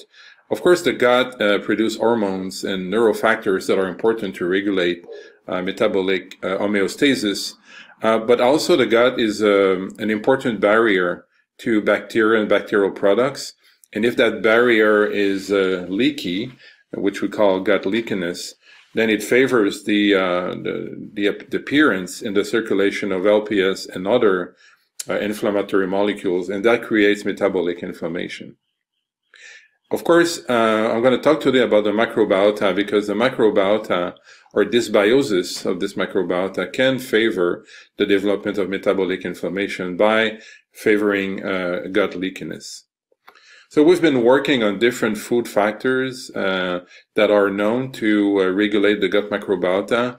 And today I'm going to focus on fermented dairy products because, of course, this is the topic of my presentation. What about fermented dairy products? First of all, there's a lot of systematic reviews, meta-analysis that have shown clearly that in general, dairy products, the intake of dairy products is at least neutral or even favorable in order to reduce the incidence of cardiovascular related clinical outcomes. And for example, in this publication by Drouin, Chartier et al. In 2016, when you actually review all the literature looking at the association between the intake of dairy product and clinical outcomes, what appears to be very, very clear is that yogurt intake is associated with a favorable outcome, meaning less incidence of type 2 diabetes, and the association is very strong, very high. So why would yogurt intake reduce the incidence of type 2 diabetes? So several years ago, we started a collaboration with Danone Nutrition, and those 2 individuals, Noémie Daniel and René Tonashbar, in my lab, were involved in this. They're the first 2 co-first authors of this paper. And their work was to determine the effect of yogurt intake on the whole body and tissue-specific insulin resistance in a new model of type 2 diabetes that we have developed. And this is a mouse model. I'm going to show you the details soon. And of course, they wanted to look at the potential role of the gut microbiota and specific metabolites in yogurt that could explain its health effects. So we designed together with Danone these diets for these animals. We had 3 groups of animals. We had control animals on a low-fat, low sucrose diet, high-fat, high sucrose diet-fed animals, and some of those animals were also treated with yogurt. So this was a prevention trial in the animals. And we had 3 diets. We had the low-fat, low sucrose, high-fat, high sucrose, and in this particular diet, we introduced the LYP. LYP is a lyophilized yogurt product. because it allows us to concentrate the product and put it in the diet. So the diet of these animals here contain the yogurt product, which allowed us to give the animals the equivalent of about 2 portions of yogurt per day, which is in humans what is needed to see some beneficial effect based on meta-analysis. So we kept these animals for 12 weeks on the diet. We did 3 different studies, and at the end we could pull the analysis and looking at the effect of the yogurt treatment on metabolic homeostasis and liver disease. So this is the results of the pool analysis of all these studies. So the numbers of animals is about 80 here. It's very, very high because we pulled the analysis, and you can see that as compared to control animals, the high fat feeding produced an increase in body weight, and this was slightly but significantly reduced by the yogurt treatment. And this is probably linked to a small reduction of food intake or energy intake in these animals. So if you do individual studies, you won't be able to see this very small effect, but if you combine the studies from 3 batches, you actually see a significant effect. But even more striking is the fact that our new diet, which is containing different type of protein, is really increasing fasting glucose. So these animals are diabetic, but this effect is reduced in animals treated with yogurt. And fasting hyperinsulinemia is also prevented to some extent by yogurt treatment. And when you actually look at the OMA index, which is an index of insulin resistance, you can see that the yogurt treatment for the time of the experiment was able to reduce insulin resistance. Now, this is the individual study data for glucose tolerance. So you see the glucose tolerance of the animals on the high fat diet is really exacerbated as compared to control animals. The yogurt effect is very small. It's not significant on glucose tolerance. But when you actually look at the insulin release during the glucose tolerance, you see a major reduction in the amount of insulin that is released. And this is really the beta cell release of the insulin that is reduced because C-peptide levels are also reduced in these animals. So to confirm that this was an improvement of insulin sensitivity in these animals, we perform hyperinsulinemic or glycemic clamps. So the amount of glucose that is disposed during the test reflects the insulin sensitivity of the animal. Obviously, the control animals on low fat, low sucrose are very insulin sensitive, but the animals on the high fat diet are clearly insulin resistant. And those that were also treated with yogurt, as you can see, yogurt prevented about 10 to 15%, so an improvement of about 10-15% of glucose disposal during the clamp. So all body insulin sensitivity is improved, but during the clamp we also use 3-deated glucose to look at glucose turnover, measuring both RA, or hepatic glucose production, and RD, which is peripheral glucose uptake. And as you can see in the high fat animals, the ability of insulin during the clamp to reduce glucose production or to stimulate glucose uptake was markedly altered. This is denoting insulin resistance in both the liver and the muscle. And when you treat with yogurt, the animals that also consume yogurt, they have a slight improvement of hepatic insulin sensitivity, as shown here, but also the lack of glucose uptake during the clamp that was seen in the high fat animals was improved in the animals treated with yogurt. So indicating that insulin sensitivity in both the liver and muscle was improved by yogurt treatment. Very strikingly as well, when we start looking at liver in more detail, this is the histology of liver, you can see that the amount of lipids in the liver is of course increased by feeding a high fat, high sucrose diet. This is the liver weight, but this is, when you look at liver weight, you look at glycogen and water, not only lipids. So if you measure lipid triglycerides, you see that there is clearly hepatic steatosis in the high fat animals. But the yogurt treatment, particularly on lipid accumulation, really reduce hepatic steatosis in these animals. You can see that at the histology. And we had 2 pathologists that looked at these slides independently and blindly, and they confirmed that this was associated also with a reduction of signs of NASH and NAFLD when animals were treated with yogurt as compared to no yogurt treatment. We then look at the gut microbiota because our hypothesis was that yogurt increases or improve metabolic homeostasis through change in the gut microbiota. And so these are the 3 independent studies comparing here the control versus high-fat fed animals. And you see that there's a lot of change. So red denotes a reduction of bacteria, different species of bacteria, or I should say genera. And in green, you have the increase in some species. So, of course, there's a lot of change with high-fat feeding. But what is more interesting is when you start comparing the yogurt versus the high-fat fed animals. These animals are exactly the same diet, except, of course, that some of the protein, especially, was replaced by the yogurt treatment. And as you can see, some bacteria, like this Streptococcus, was increased by yogurt treatment. This is probably one of the starting bacteria that was present in the yogurt. You see Osteobacter that seems also to be increased, at least in 2 studies. And then the most striking results was this one. This Streptococci was clearly downregulated by yogurt treatment in all the different studies that we did. It's a non-culture bacteria. We don't know yet what it is exactly. We're looking into it right now, but it's very interesting. But not only at the taxonomic level did we see an impact. When we start looking at bile acids, we look at several type of bile acids in this particular project. And one very interesting one is HDCA, because this is associated with reduced hepatic steatosis in mice and improvement in blood glucose in LDL receptor knockout mice. And a decrease in this particular bile acid was reported as the main bile acid alteration in a rat model of hypertensive NAFLD. And this particular bile acid was actually reduced by high-fat feeding in both protocols where we looked at bile acids, and this was partly prevented. This loss was partly prevented by yogurt treatment, which is kind of interesting, and it might maybe explain some of the effect we have seen on the gut microbiota. Now, to demonstrate the causal effect of the microbiome into the yogurt effect, we transferred the gut microbiota from animals treated with the high-fat diet plus or minus yogurt to germ-free mice, producing mice colonized with the microbiota from these different groups.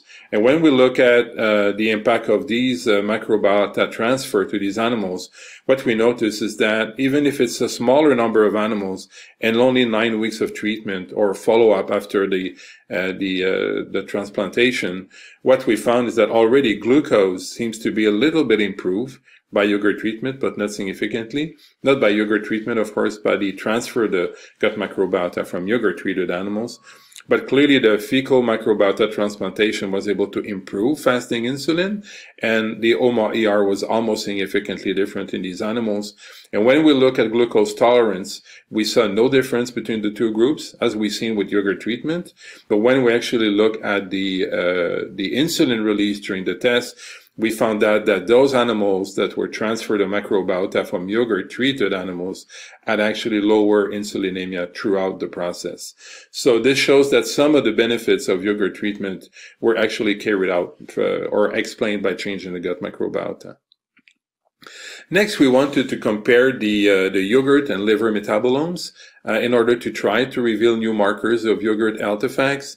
So when we look at the liver metabolomes of these animals, we identified 35 metabolites that were differently abundant to the liver of yogurt-treated animals versus non-yogurt-treated controls. And 6 of these metabolites were also increased in yogurt as compared to milk, and were overrepresented in the liver of yogurt-treated high-fat fed mice. So we thought these might be very interesting metabolites. And I'm going to focus on 3 of these metabolites here, which are ICA, HMVA, and IVA. These are hydroxylated metabolites of branched-chain amino acids. So leucine, isoleucine, and valine can be metabolized to ICA, HMVA, and IVA.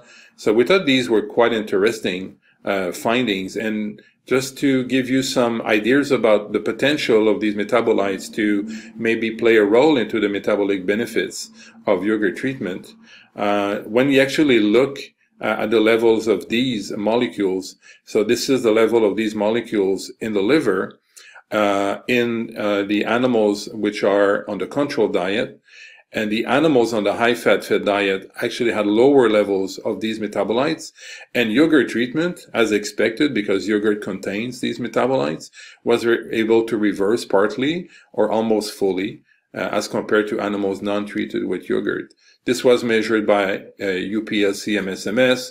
We also confirmed these results by LC-MSMS. As you can see, the reduction in the liver with the high-fat feeding, partial prevention by treatment with yogurt in these animals. But interestingly, these changes were also seen in skeletal muscle, especially for HMVA and IVA, so reduction by obesity and prevention by yogurt treatment. And even in the plasma, BCAA are detectable in the circulation of these animals. And again, obesity or high-fat feeding reduces the level of these metabolites, but this can be partially prevented by yogurt treatment. When you actually use an MR to quantify these metabolites better, you see the different distribution of these 3 different molecules in the circulation. Again, these molecules are not present in milk. They are present in yogurt, and this is the measurement of these metabolites in the 3 different yogurt product we use for the 3 studies. Now, very interestingly, these metabolites of branched-chain amino acids are associated with changes in both blood glucose, fasting blood glucose, as well as hepatic triglycerides. You can see that there's a negative relationship between the abundance of these different metabolites and hepatic steatosis and type 2 diabetes, suggesting that these metabolites are associated with the health benefits of yogurt treatment. And to determine whether these metabolites are bioactive, we done some studies in FAO hepatocytes looking at liver glucose production. And we confirmed that these BCAA are cell autonomous modulators of liver metabolism. This is hepatic glucose production measured in the basal condition or the insulin suppressed condition. Of course, insulin per se is able to suppress glucose production. But you can see there's a dose-dependent effect of these 3 BCAA to reduce hepatic glucose production, especially in the presence of insulin. Also, you can show individual effect of these BCAA. For example, ICA is able to reduce hepatic glucose production, again, both in the basal, in the insulin-stimulated or suppressed state. Leucine, which is a precursor of ICA, is not able to do that, so it's really specific for the hydroxylated metabolites of BCAA. And when you combine leucine and ICA, you don't see any change, meaning that leucine cannot interfere with the ability of ICA to reduce glucose production. So this paper was recently published in Nature Communication, again, the work of Noemi and Rato, but also several individuals in my lab and at Danone Nutrition Research. And what we are currently doing is trying to understanding how this yogurt treatment can actually replenish or restore BCAA levels.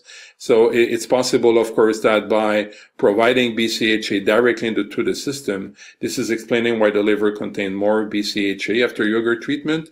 But it's also possible that change in the gut microbiota conferred by yogurt treatment is helping to metabolize BCAA into BCAA and therefore helping the liver to contain more of these metabolites. So we're currently looking also at different species of bacteria that could be contained or added to yogurt in order to increase BCAA content in different type of livers of yogurt. Finally, a few words about humans. Is this only a phenomenon in mice? We don't believe it's the case because when, in collaboration with Claude Zagagnon at our research center, we started to look at the level of these branched-chain hydroxy acids in human plasma. And as you can see, they are detectable. We can detect all of them. I'm going to show you only one example, ICA. So we're looking here at the ICA level in obese individuals. These are massively obese, severely obese individuals. You see the BMI 40 here. So these are undergoing surgery, of course. And we have here the obese type 2 diabetes individuals. So the only difference between these two, they were matched for age and sex and weight, but one group is hyperglycemic, the other one is not.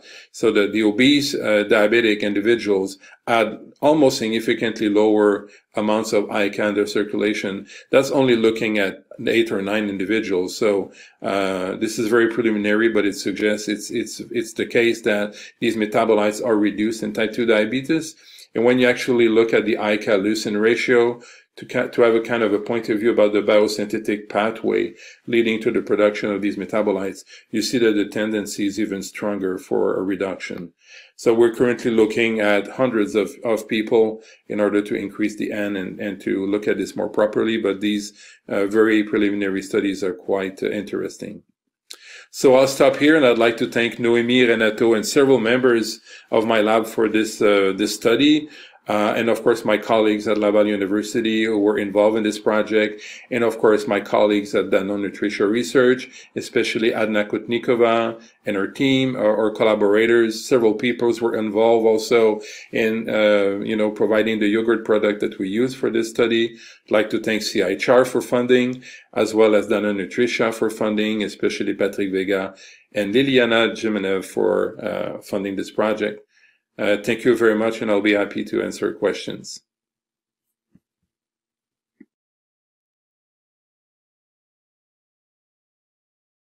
Okay, thank you very much to all of our speakers. Your talks were very informative, and they touched upon various aspects of dairy whole foods and evidence for their health effects. So it is now time for us to have our panel discussion. So for the speakers who are here, I invite you to join me and turn on your videos. Today we have Dr. Hannah Holscher, Sandra Uliano, Emma Feeney, Andre Moret. And I believe we're also joined by Dr. Rodrigo Valenzuela. And he is the director of the nutrition department of the Faculty of Medicine at Chile University. So welcome, everybody. Looking forward to our discussion for the next 20 minutes or so. Thank you also to the attendees for posting some really interesting questions.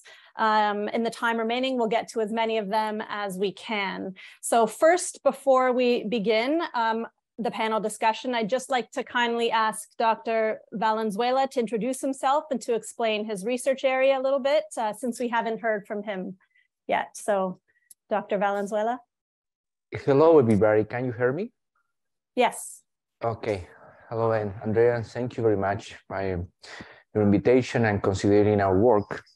And well, in Latin America, the situation is a few different compared with the development countries, because in our case, only during 3 or 5 years ago, we can start about the dairy matrix, because before, always we discussed the dairy products and good data research of calcium or high protein value, but now we cannot integrate the dairy matrix and relate it with the impact in health and nutrition.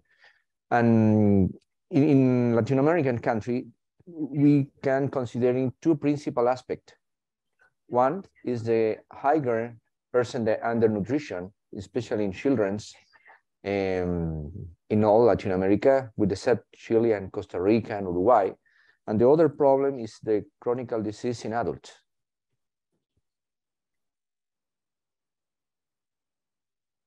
Okay, excellent. Thank you for that. Without further ado, we'll just get to some of the questions. So there was a question that was posed here for all of the authors. In principle, what are the most important knowledge gaps with regards to the dairy matrix and health effects at the moment? And what should be the focus of our research efforts to further advance this topic?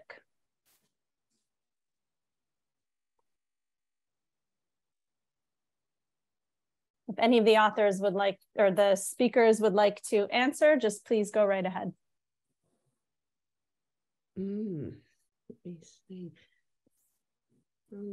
I think it's sorry, can you repeat it? Because it's a difficult question to answer, I think. Sure. So, yeah. So we've heard a lot, obviously, today about the dairy matrix. And I guess the question here is, what are the most important knowledge gaps now that we need to address? So where should we go with this area of research? And yeah, I guess, how should we focus our efforts in the future? I think one of the amazing things is that when we pull the components apart, we may lose some of the benefits. So by understanding a benefit in isolation, we may lose the actual benefit of. So if it is pulled apart, I think it should be to understand what that component may be contributing, but having that component on its own and assuming you'll get the same benefit is unlikely. And the classic would be pulling the calcium out on its own to see if it affects fracture risk. The evidence is saying it doesn't on its own. But with vitamin D in deficient people, it will. So I think we need to be a bit careful. I think it's good to understand it, but not to do it in the sense of taking the component out and trying to understand. It's all right to understand an effect, but not expect the same effect with just that component. I totally agree. I think that a lot of the effort in the past have been to look at the individual components of yogurt, like some vitamins, proteins, probiotic bacteria. I think that most of us today have spoken about the effect of yogurt itself. And so the metric component was there. And I think that the components probably have synergistic effects, not only additive effects. And I think also the future is to look at the impact of yogurt in the diet. I think that, for example, we've done some studies where we combine yogurt and fruits, and we've seen a major effect of both components that could never be explained by them separately.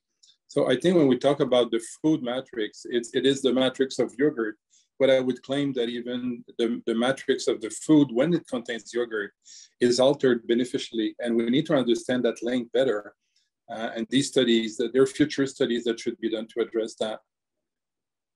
Yeah, that's a really great point. I was thinking along the lines of dairy foods incorporated into a meal and how that could be further altered to achieve positive health benefits. So, and what the effect of that is. Sorry, Hannah, go ahead. Oh, no, that's fine. I'll just build on, I mean, I completely agree, because I think the question would be, biased in our interest. So, I mean, for me, I would agree the yogurt is very interesting, and the microbes. And I think there's lots of different health topics that have relevance in that. But I really love the comment about the food pairings. And for example, we are wrapping up some work right now with even adding honey to yogurt and increasing probiotic survival. So it increases it in vitro and in vivo. So it's, just a really interesting question, because we eat foods that contain nutrients. And so designing studies that have this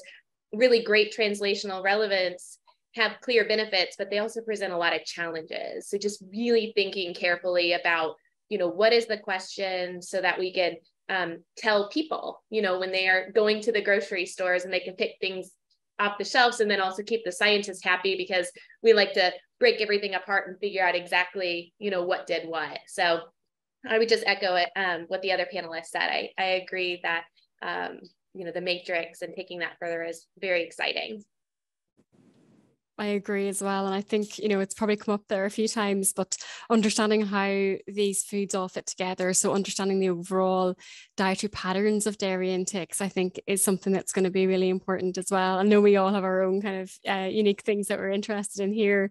It's something that we're really interested in. For example, in UCD, we've done quite a bit of work on cheese and different health benefits of cheese. But I suppose what we want to try and understand next is, we do these kind of studies in isolation. We give people huge amounts, that don't necessarily always reflect true dietary intakes, or in some cases, they don't necessarily reflect how they're actually consumed in the diet. So again, taking the example of cheese, we tend to give these in studies and we ask people not to melt it because we don't want to break down that matrix. But actually, that's something that we're really interested in understanding now is, well, actually, if we do melt the cheese, whether it's on a pizza or, something else, how does breaking down that matrix actually affect those health benefits? And do we still see those health benefits if it's in a cooked form? So again, I think it's, it's taken up that little bit further. And as Hannah has mentioned there, those translational effects and really understanding, in a real true dietary sense and a real life sense, what are the impacts?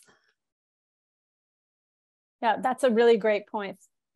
Thank you, everyone, for your thoughts on this. And just to extend this a little bit further, we talk about different fat contents of dairy products. We talk about sweetened versus unsweetened dairy products, particularly in the case of yogurt, or in the case of cheese as well, the soft cheese versus the hard cheese, etc.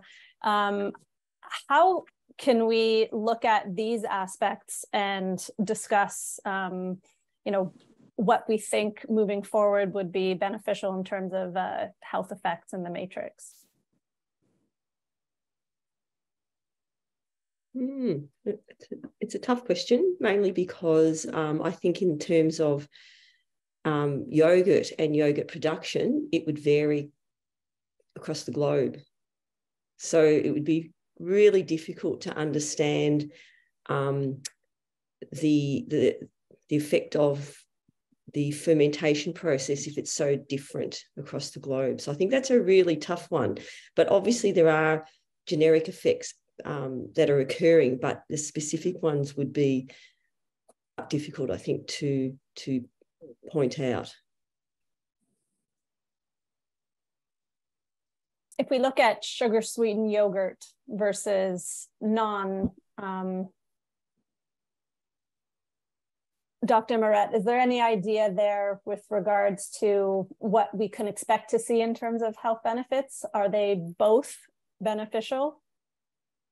Yeah, in our study that you've heard, we had a lot of debate about what yogurt product to use, and we decided to use a very neutral product. So I went through this very rapidly, but it did contain 2% fat and did contain sugar. But again, this was a very basic yogurt, not containing no sugar or too much, or no fat or too much. We believe that fat in dairy in general is either neutral or even beneficial, especially for some disease, beneficial. So we had no issues to leaving the fat in there. We wanted to work with a neutral product. But of course, I'm quite worried about the sugar content of yogurt. I think especially we see more and more yogurt with containing different type of sugars like sucralose and those type of sweeteners, artificial sweeteners. There's a lot of studies that have shown that they can cause dysbiosis, so impair your gut microbiota. And there are studies in Nature Science published on that. So, and there's a lot of repetition in many other groups. So we believe it's not a great idea to add artificial sweeteners. Whether it's true for all the sweeteners, like for example stevia, which is more a natural sweetener, but a non-caloric sweetener remains to be clearly investigated. But in general, we think that the sugar content in yogurt and other dairy product, but I think it's really the yogurt we're talking about here, of course. I think this has to be really studied carefully because I think sometimes it could unfortunately mask the beneficial effect of the other components in yogurt. So I think that's an aspect that still deserves to be investigated in more detail. Yeah, I would just add, I mean, certainly it deserves to be investigated in more detail, but there are data available that can partially answer that question, right? When you look at population level data from food frequency questionnaires, that yogurt consumption and the dairy consumption, you can, I would say, fairly safely presume within the US, most of that yogurt is going to have sugar in it. It's, and we still see associations with health benefits. So again, I would, the added sugar content within our diet is problematic. And again, that is associations with negative health outcomes, especially weight gain, overweight, and obesity. So reducing that could certainly have benefits, but I wouldn't, there are still benefits there, even with the sugars added in them. So I would say we just need to follow up on those and do those actual intervention trials to most clearly answer that question. But I guess I wouldn't walk away and tell someone that if the only way they're going to add yogurt in their diet is if it has a sweetener in it. I think that risk, that additional sugar is going to be overpowered by some of the nutrient density already present in the yogurt, the presence of live microbes. So I would still encourage them to incorporate that within their diet that way, even if it does have the added sugar in it. Yeah, that's a really great point. Yeah, it's probably the total. If you think of it, that amount that's in that yogurt relative to the total amount of sugar in their diet, it would almost be insignificant. Yeah, we're not talking about a sugar sweetened beverage here, right? We could do I don't have the sugar visualization in my head, but I'm sure, there's going to be fewer teaspoons of added sugar in that than a sugar sweetened beverage. So that's a good point. In fact, I'm not afraid at all of the amount of sugar in a 1 or 2 yogurt per day, or considering all the other products that contains yogurt. I'm more concerned that contains sugar. I'm more concerned about those that would say, well, I'm just taking yogurt or that contains artificial sweeteners, and therefore there's no problem with that. I think that's not true. I think that it's probably even worse than having some real sugar in the yogurt. So I think there needs to be some studies specifically addressing this question in the dairy field, just to make sure that what we see in other studies not related to dairy product with these sweeteners, artificial sweeteners, can cause harm to people rather than benefits. Andrea, can you hear me? Yes, Rodrigo. Yeah. Yes, but in Latin America, 5 or 10 years ago, several governments established the dark symbol in the food with higher in sugar added. For that reason, the dairy companies reduce the sugar added, for example, in yogurt or in milk, and replace for artificial sweets, for example, stevia, sucralose, etc. But now we have the other problem. We can reduce sugar content in dairy products, but increment the intake, the artificial sweets, for example, sucralose or saccharin, etc. And now it's a controversial point, but that is in sweet or sugars. But in fat, and the fat from dairy, for us is not a problem because the content is not too higher compared with the other foods or the other dairy matrix. And for example, in Chilean dietary guidelines, the concept is eat dairy products during all life, but with delete the concept to the fat, the dairy fat. You can drink whole fat milk, cheese, yogurt, but the fat component was delayed in the dietary guidelines for Chilean people. But now our problem is the sugar, but the fat, no. Dr. Feeney.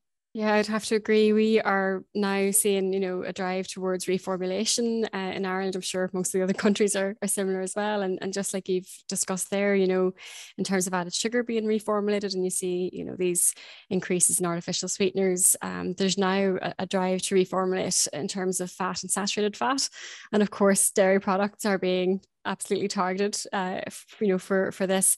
And it's a concern actually, because, all of the studies that we look at, the saturated fat within dairy, particularly the saturated fat from cheese and from yogurt, does not seem to be, adversely affecting things like cardiovascular disease. And, certainly if in anything, the evidence would suggest the opposite, that it's beneficial. So it does raise some questions around sort of blanket retargeting or reformulation based on nutrients alone without considering those overall food matrix effects as well. So I think one of the audience had asked a question around, sort of dairy matrix effects, but it's probably much wider even. I know obviously this is a IDF, but it's much wider again, I think, just than dairy products alone. It's a food matrix effect that we need to consider when we're thinking about these food reformulations.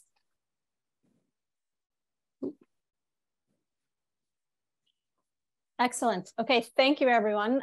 Along these lines, and we had a couple questions come through about this topic as well. People asking about plant-based yogurts or imitation cheeses and those types of things, and any research around that in regards to health benefits. Do they offer similar benefits? What can we mention about those?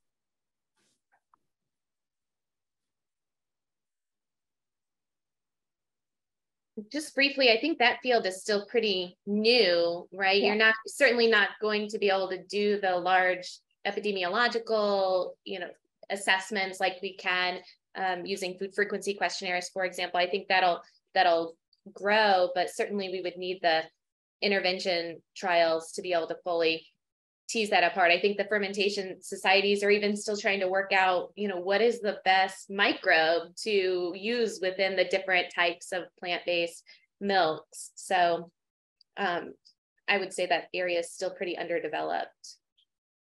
Absolutely, I'd have to agree. And I see someone has asked a question there about imitation cheeses in the chat. Yeah.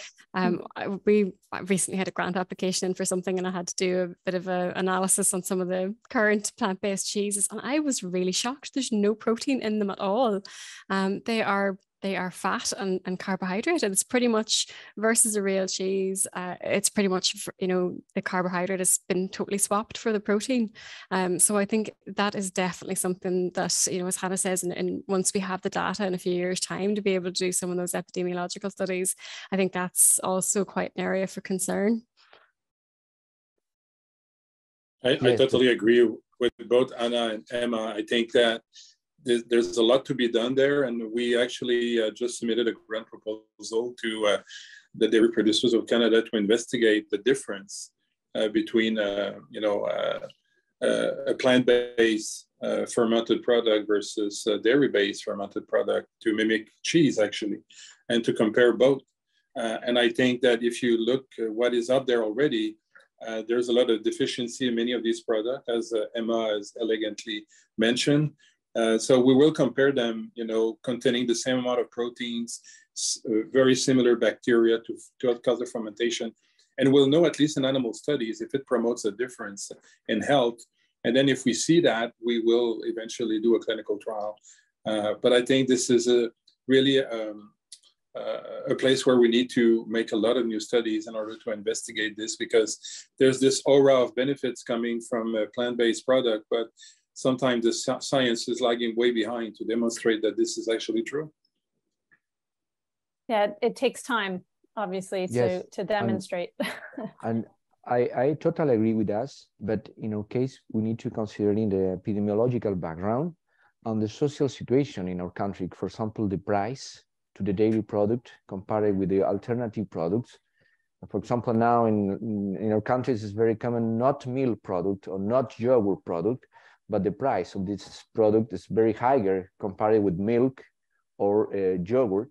And for that reason, it's, in my opinion, and considering the research, is very relevant to understand the potential impact of the dairy matrix in growing in childs, or in chronic disease in adults, and in prevention like cancer or undernutrition or hepatic problems. Great. There's a question by Roberto here. Today, there are several types of yogurts on the market. Do they all produce the same benefits on the intestinal microbiota? Well, I can try to answer that. That's an excellent question. Yeah, we have recently started to look at a lot of different types of yogurts on the market, and they vary quite a lot. Of course, the type of bacteria that has been used, that's known. But in terms of BCAA content, BCAA content, because of course these protein in the yogurt are partially digested already and fermented. And so the metabolites that are produced are quite different. And this is a very important subject area of investigation for the future. So yes, they are not all equal. Even if the protein source is the same, sometimes they are not equal. And this is something that we are investigating, and many others right now. So absolutely, this is an important point. And along those same lines, there's another question here about the beneficial effects of fermented milks and yogurts and other fermented products on colorectal cancer and type 2 diabetes, etc. Is it important now to focus the research on specific cultures of yogurt and other dairy products? Like we're learning which cultures are most important in that regard.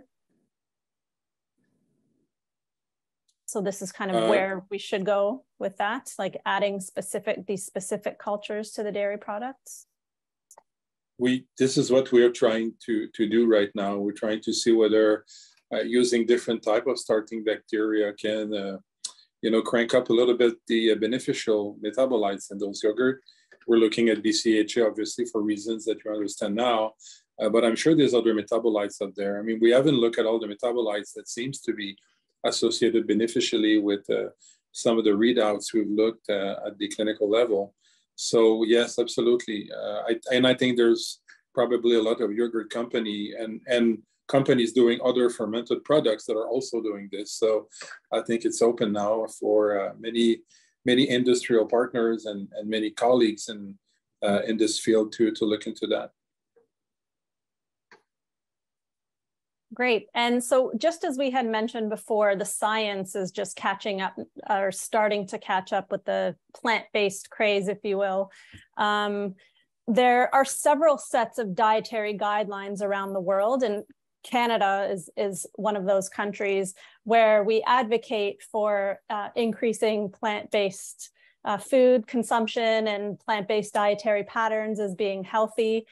In terms of our public health guidelines, they also tend to advocate for low-fat dairy food consumption as a way to decrease saturated fat consumption on a public health scale. What is your position on this, and what would you counsel somebody who is coming to you to ask about this with respect to food consumption? I'll answer one of those. In Australia, our recommendations were for reduced fat dairy products, but actually now we've switched to not say low fat or reduced fat, because if you look at the evidence for dairy fats in relation to cardiovascular disease, especially the yogurt and the cheese, it's actually the opposite to what people are expecting. They've just assumed the saturated fat in dairy is going to have the same effect as saturated fats, other saturated fats in the diet. So we've actually switched in Australia to provide or recommend just dairy itself, rather than specifically targeting low fat or reduced fat products. My understanding is, oh, sorry, keep going, Sandra. No, I just thought one of the things that we don't understand is when we go to a complete plant-based diet, what effect it has on the skeleton. And that's something that is going to take a number of years for us to determine. Now, there is some data that show that vegans are at higher risk of fractures compared to non-vegans, but we don't know what's going to be the effect of having this plant-based diet in the long term. It may reduce the risk of some diseases, but for bone, we don't know. If they're not getting sufficient calcium and protein, then we may see changes in the incidence of fractures. Dr. Holscher? Yeah, I was just going to add that my understanding is when the, for several dietary guideline committees back with the dairy recommendation to be low fat within the US, one of the overarching thoughts behind that was because overweight and obesity is such a problem in the US, right? Growing and across the globe, really. And so when they were making those guidelines, it was thinking about the reduction in the total calories. And so I think as we've seen and been discussing some of the more recent even robust systematic reviews and meta-analysis around, the saturated fat and the cardiovascular disease, for example, I'm hopeful that those will be considered more carefully and incorporated within those guidelines, because we may start to be able to make, as this message gets out and you're thinking about, when I wear my dietitian hat and if I'm talking to an individual, it's somewhat easier for me to say to them, well, I'm not as concerned about your full fat Greek yogurt or your 2% milk, but if there's someone like me and they're putting a lot of cream in their coffee, I may target, that creamer in the coffee, but say, we don't need to switch to a skim milk, for example. So I think it's probably slowly trickling out in the US at a more individual level, but as far as the guidelines are going, they're still, I believe, still suggesting the reduction in those full fat dairy products.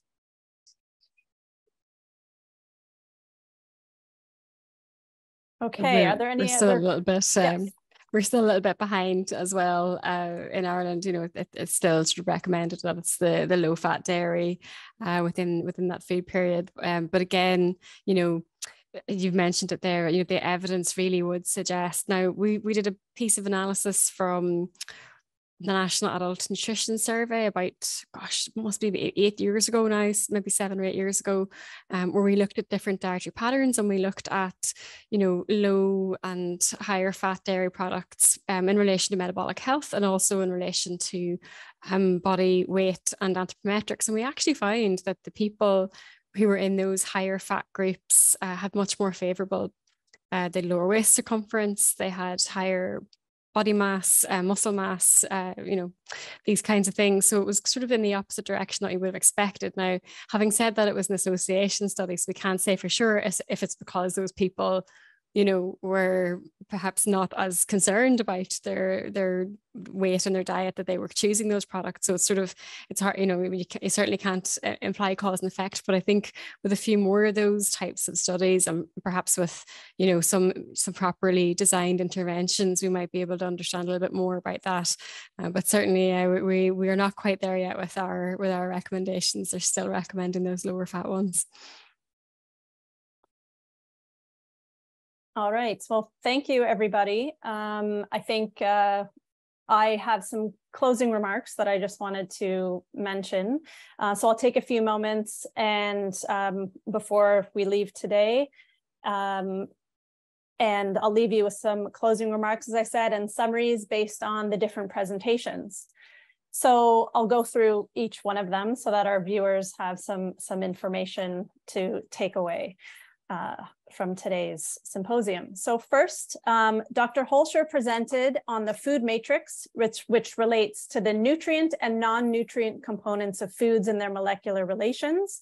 An important insight from recent research is that food is complex, and the effects of whole foods on health outcomes is more than the sum of its parts or its constituent individual nutrients. In addition, the food matrix affects nutrient bioavailability and nutrient digestion and absorption kinetics, which has implications for nutrient delivery, metabolism, and health. She discussed these concepts in relation to recent research on almonds and dairy foods. Thanks again, Dr. Holscher, for your presentation. In terms of dairy foods and colorectal cancer, research was presented by Dr. Ricciardiello, demonstrating that dairy foods are indeed protective for colorectal cancer. The dairy matrix is also important in this relationship, as dairy food sources of calcium likely have protective effects on CRC compared to non-dairy calcium sources. More mechanistic evidence is needed to better understand these protective effects, but data show that fermented dairy foods reduce inflammation and CRC through gut microbiome modulation in animal models. Dr. Liano's presentation on bone health, she highlighted the importance of dairy consumption because it provides bone-supporting nutrients like calcium and protein for optimizing bone density across the lifespan. She presented new data from her large 2-year study in older adults in aged care homes, demonstrating that increased intakes of dairy consumption was associated with reductions in all fractures, hip fractures, and falls, and reduced bone loss over time. She also presented compelling evidence regarding healthcare costs associated with hip fractures, juxtaposed against costs associated with dairy intakes as a preventive public health measure. Important food for thought. Dr. Feeney presented on the effects of cheese on heart health. She discussed some differences between dairy products with respect to nutrient levels, physical chemical properties, and the food matrix. So for example, the protein in cheese is predominantly casein, and cheese is a source of K2, perhaps mechanistically associated with reduced calcification in heart disease.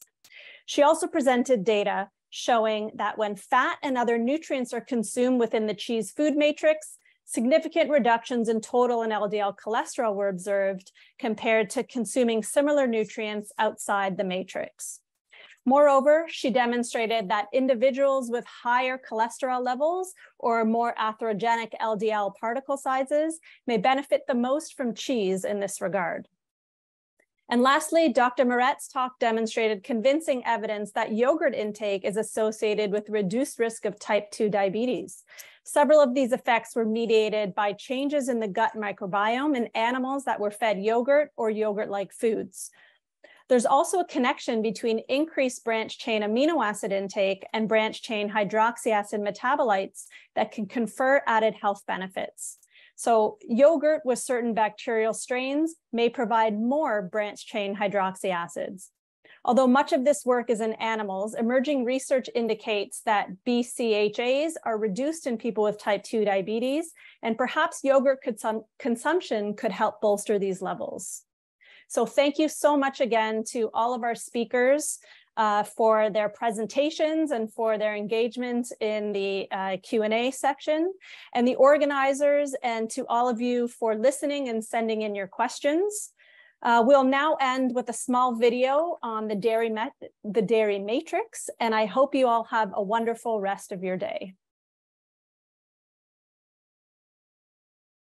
Recording in progress.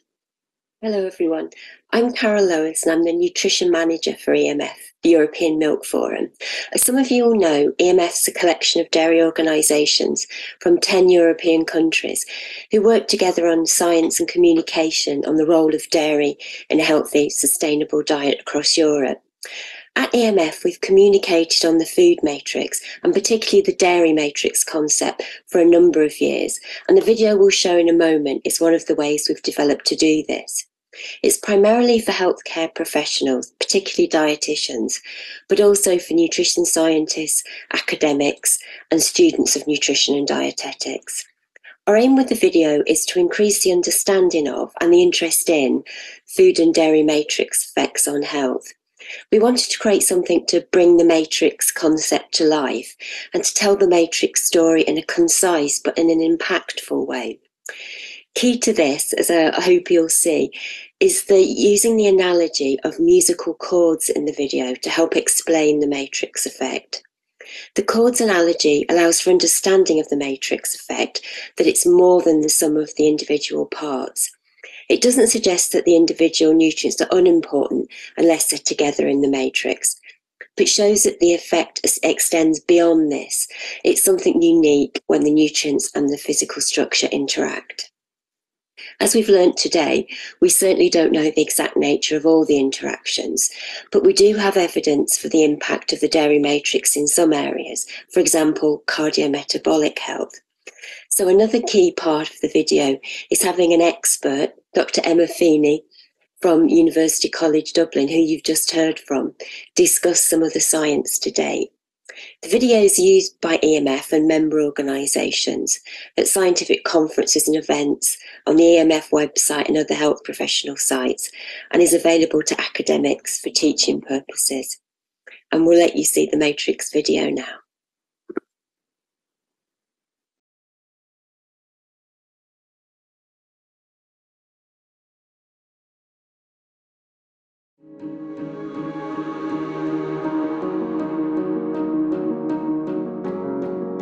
The effect that our food has on our bodies, and so on our health, is complicated. Although we have come to associate certain foods with a single nutrient, oranges with vitamin C or dairy foods with calcium, and with a single effect, saturated fat with heart health, it's much more complex than that. The nutritional and health effects of a food are a result of both the food's structure and its nutrient composition, and how these interact with each other. This is what scientists call the food matrix effect. I would like to show you what the food matrix effect is through a musical experience. Let's take 3 notes of music.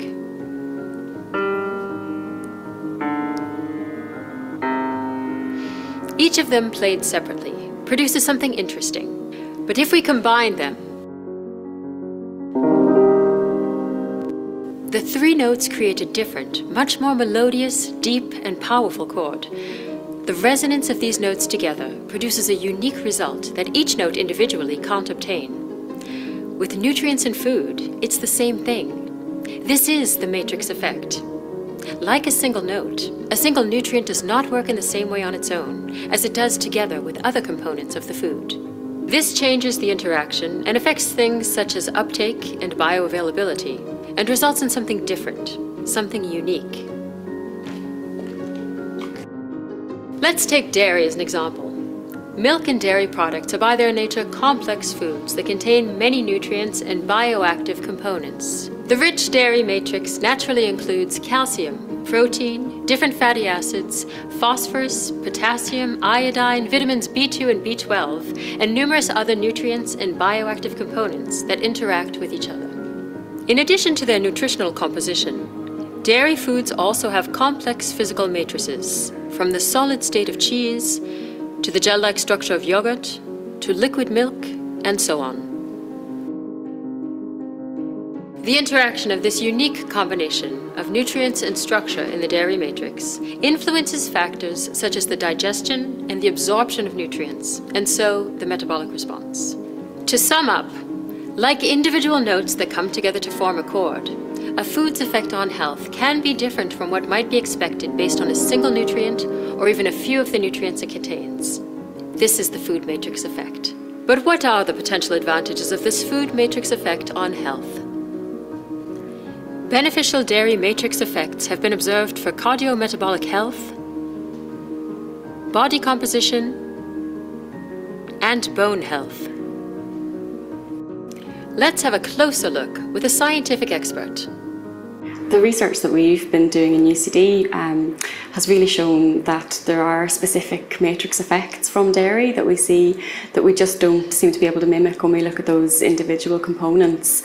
We've seen that when saturated fat is eaten in the form of cheese, we actually see beneficial effects on blood lipid profiles. We think this is due to the calcium content in cheese, but also some of the other components that are present as well. So the phosphorus, the proteins and the type of protein, and then also something called the milk fat globule membrane. The interactions between all of these components seem to be key in this effect. It's the same for bone health. Dairy's beneficial effect on bone is due to more than just the calcium, which we're all familiar with, but also the phosphorus and the proteins present in dairy, and they work together in concert. There's also emerging evidence to suggest that other bioactive components, such as bioactive peptides and vitamin K, may also be involved. So these food matrix effects really show us why we need to think about moving away from a nutrient-based dietary guideline system towards a more whole food-based one. As nutrition science evolves, we're learning more and more about the food matrix effect and its importance in understanding the impact that food has on our health.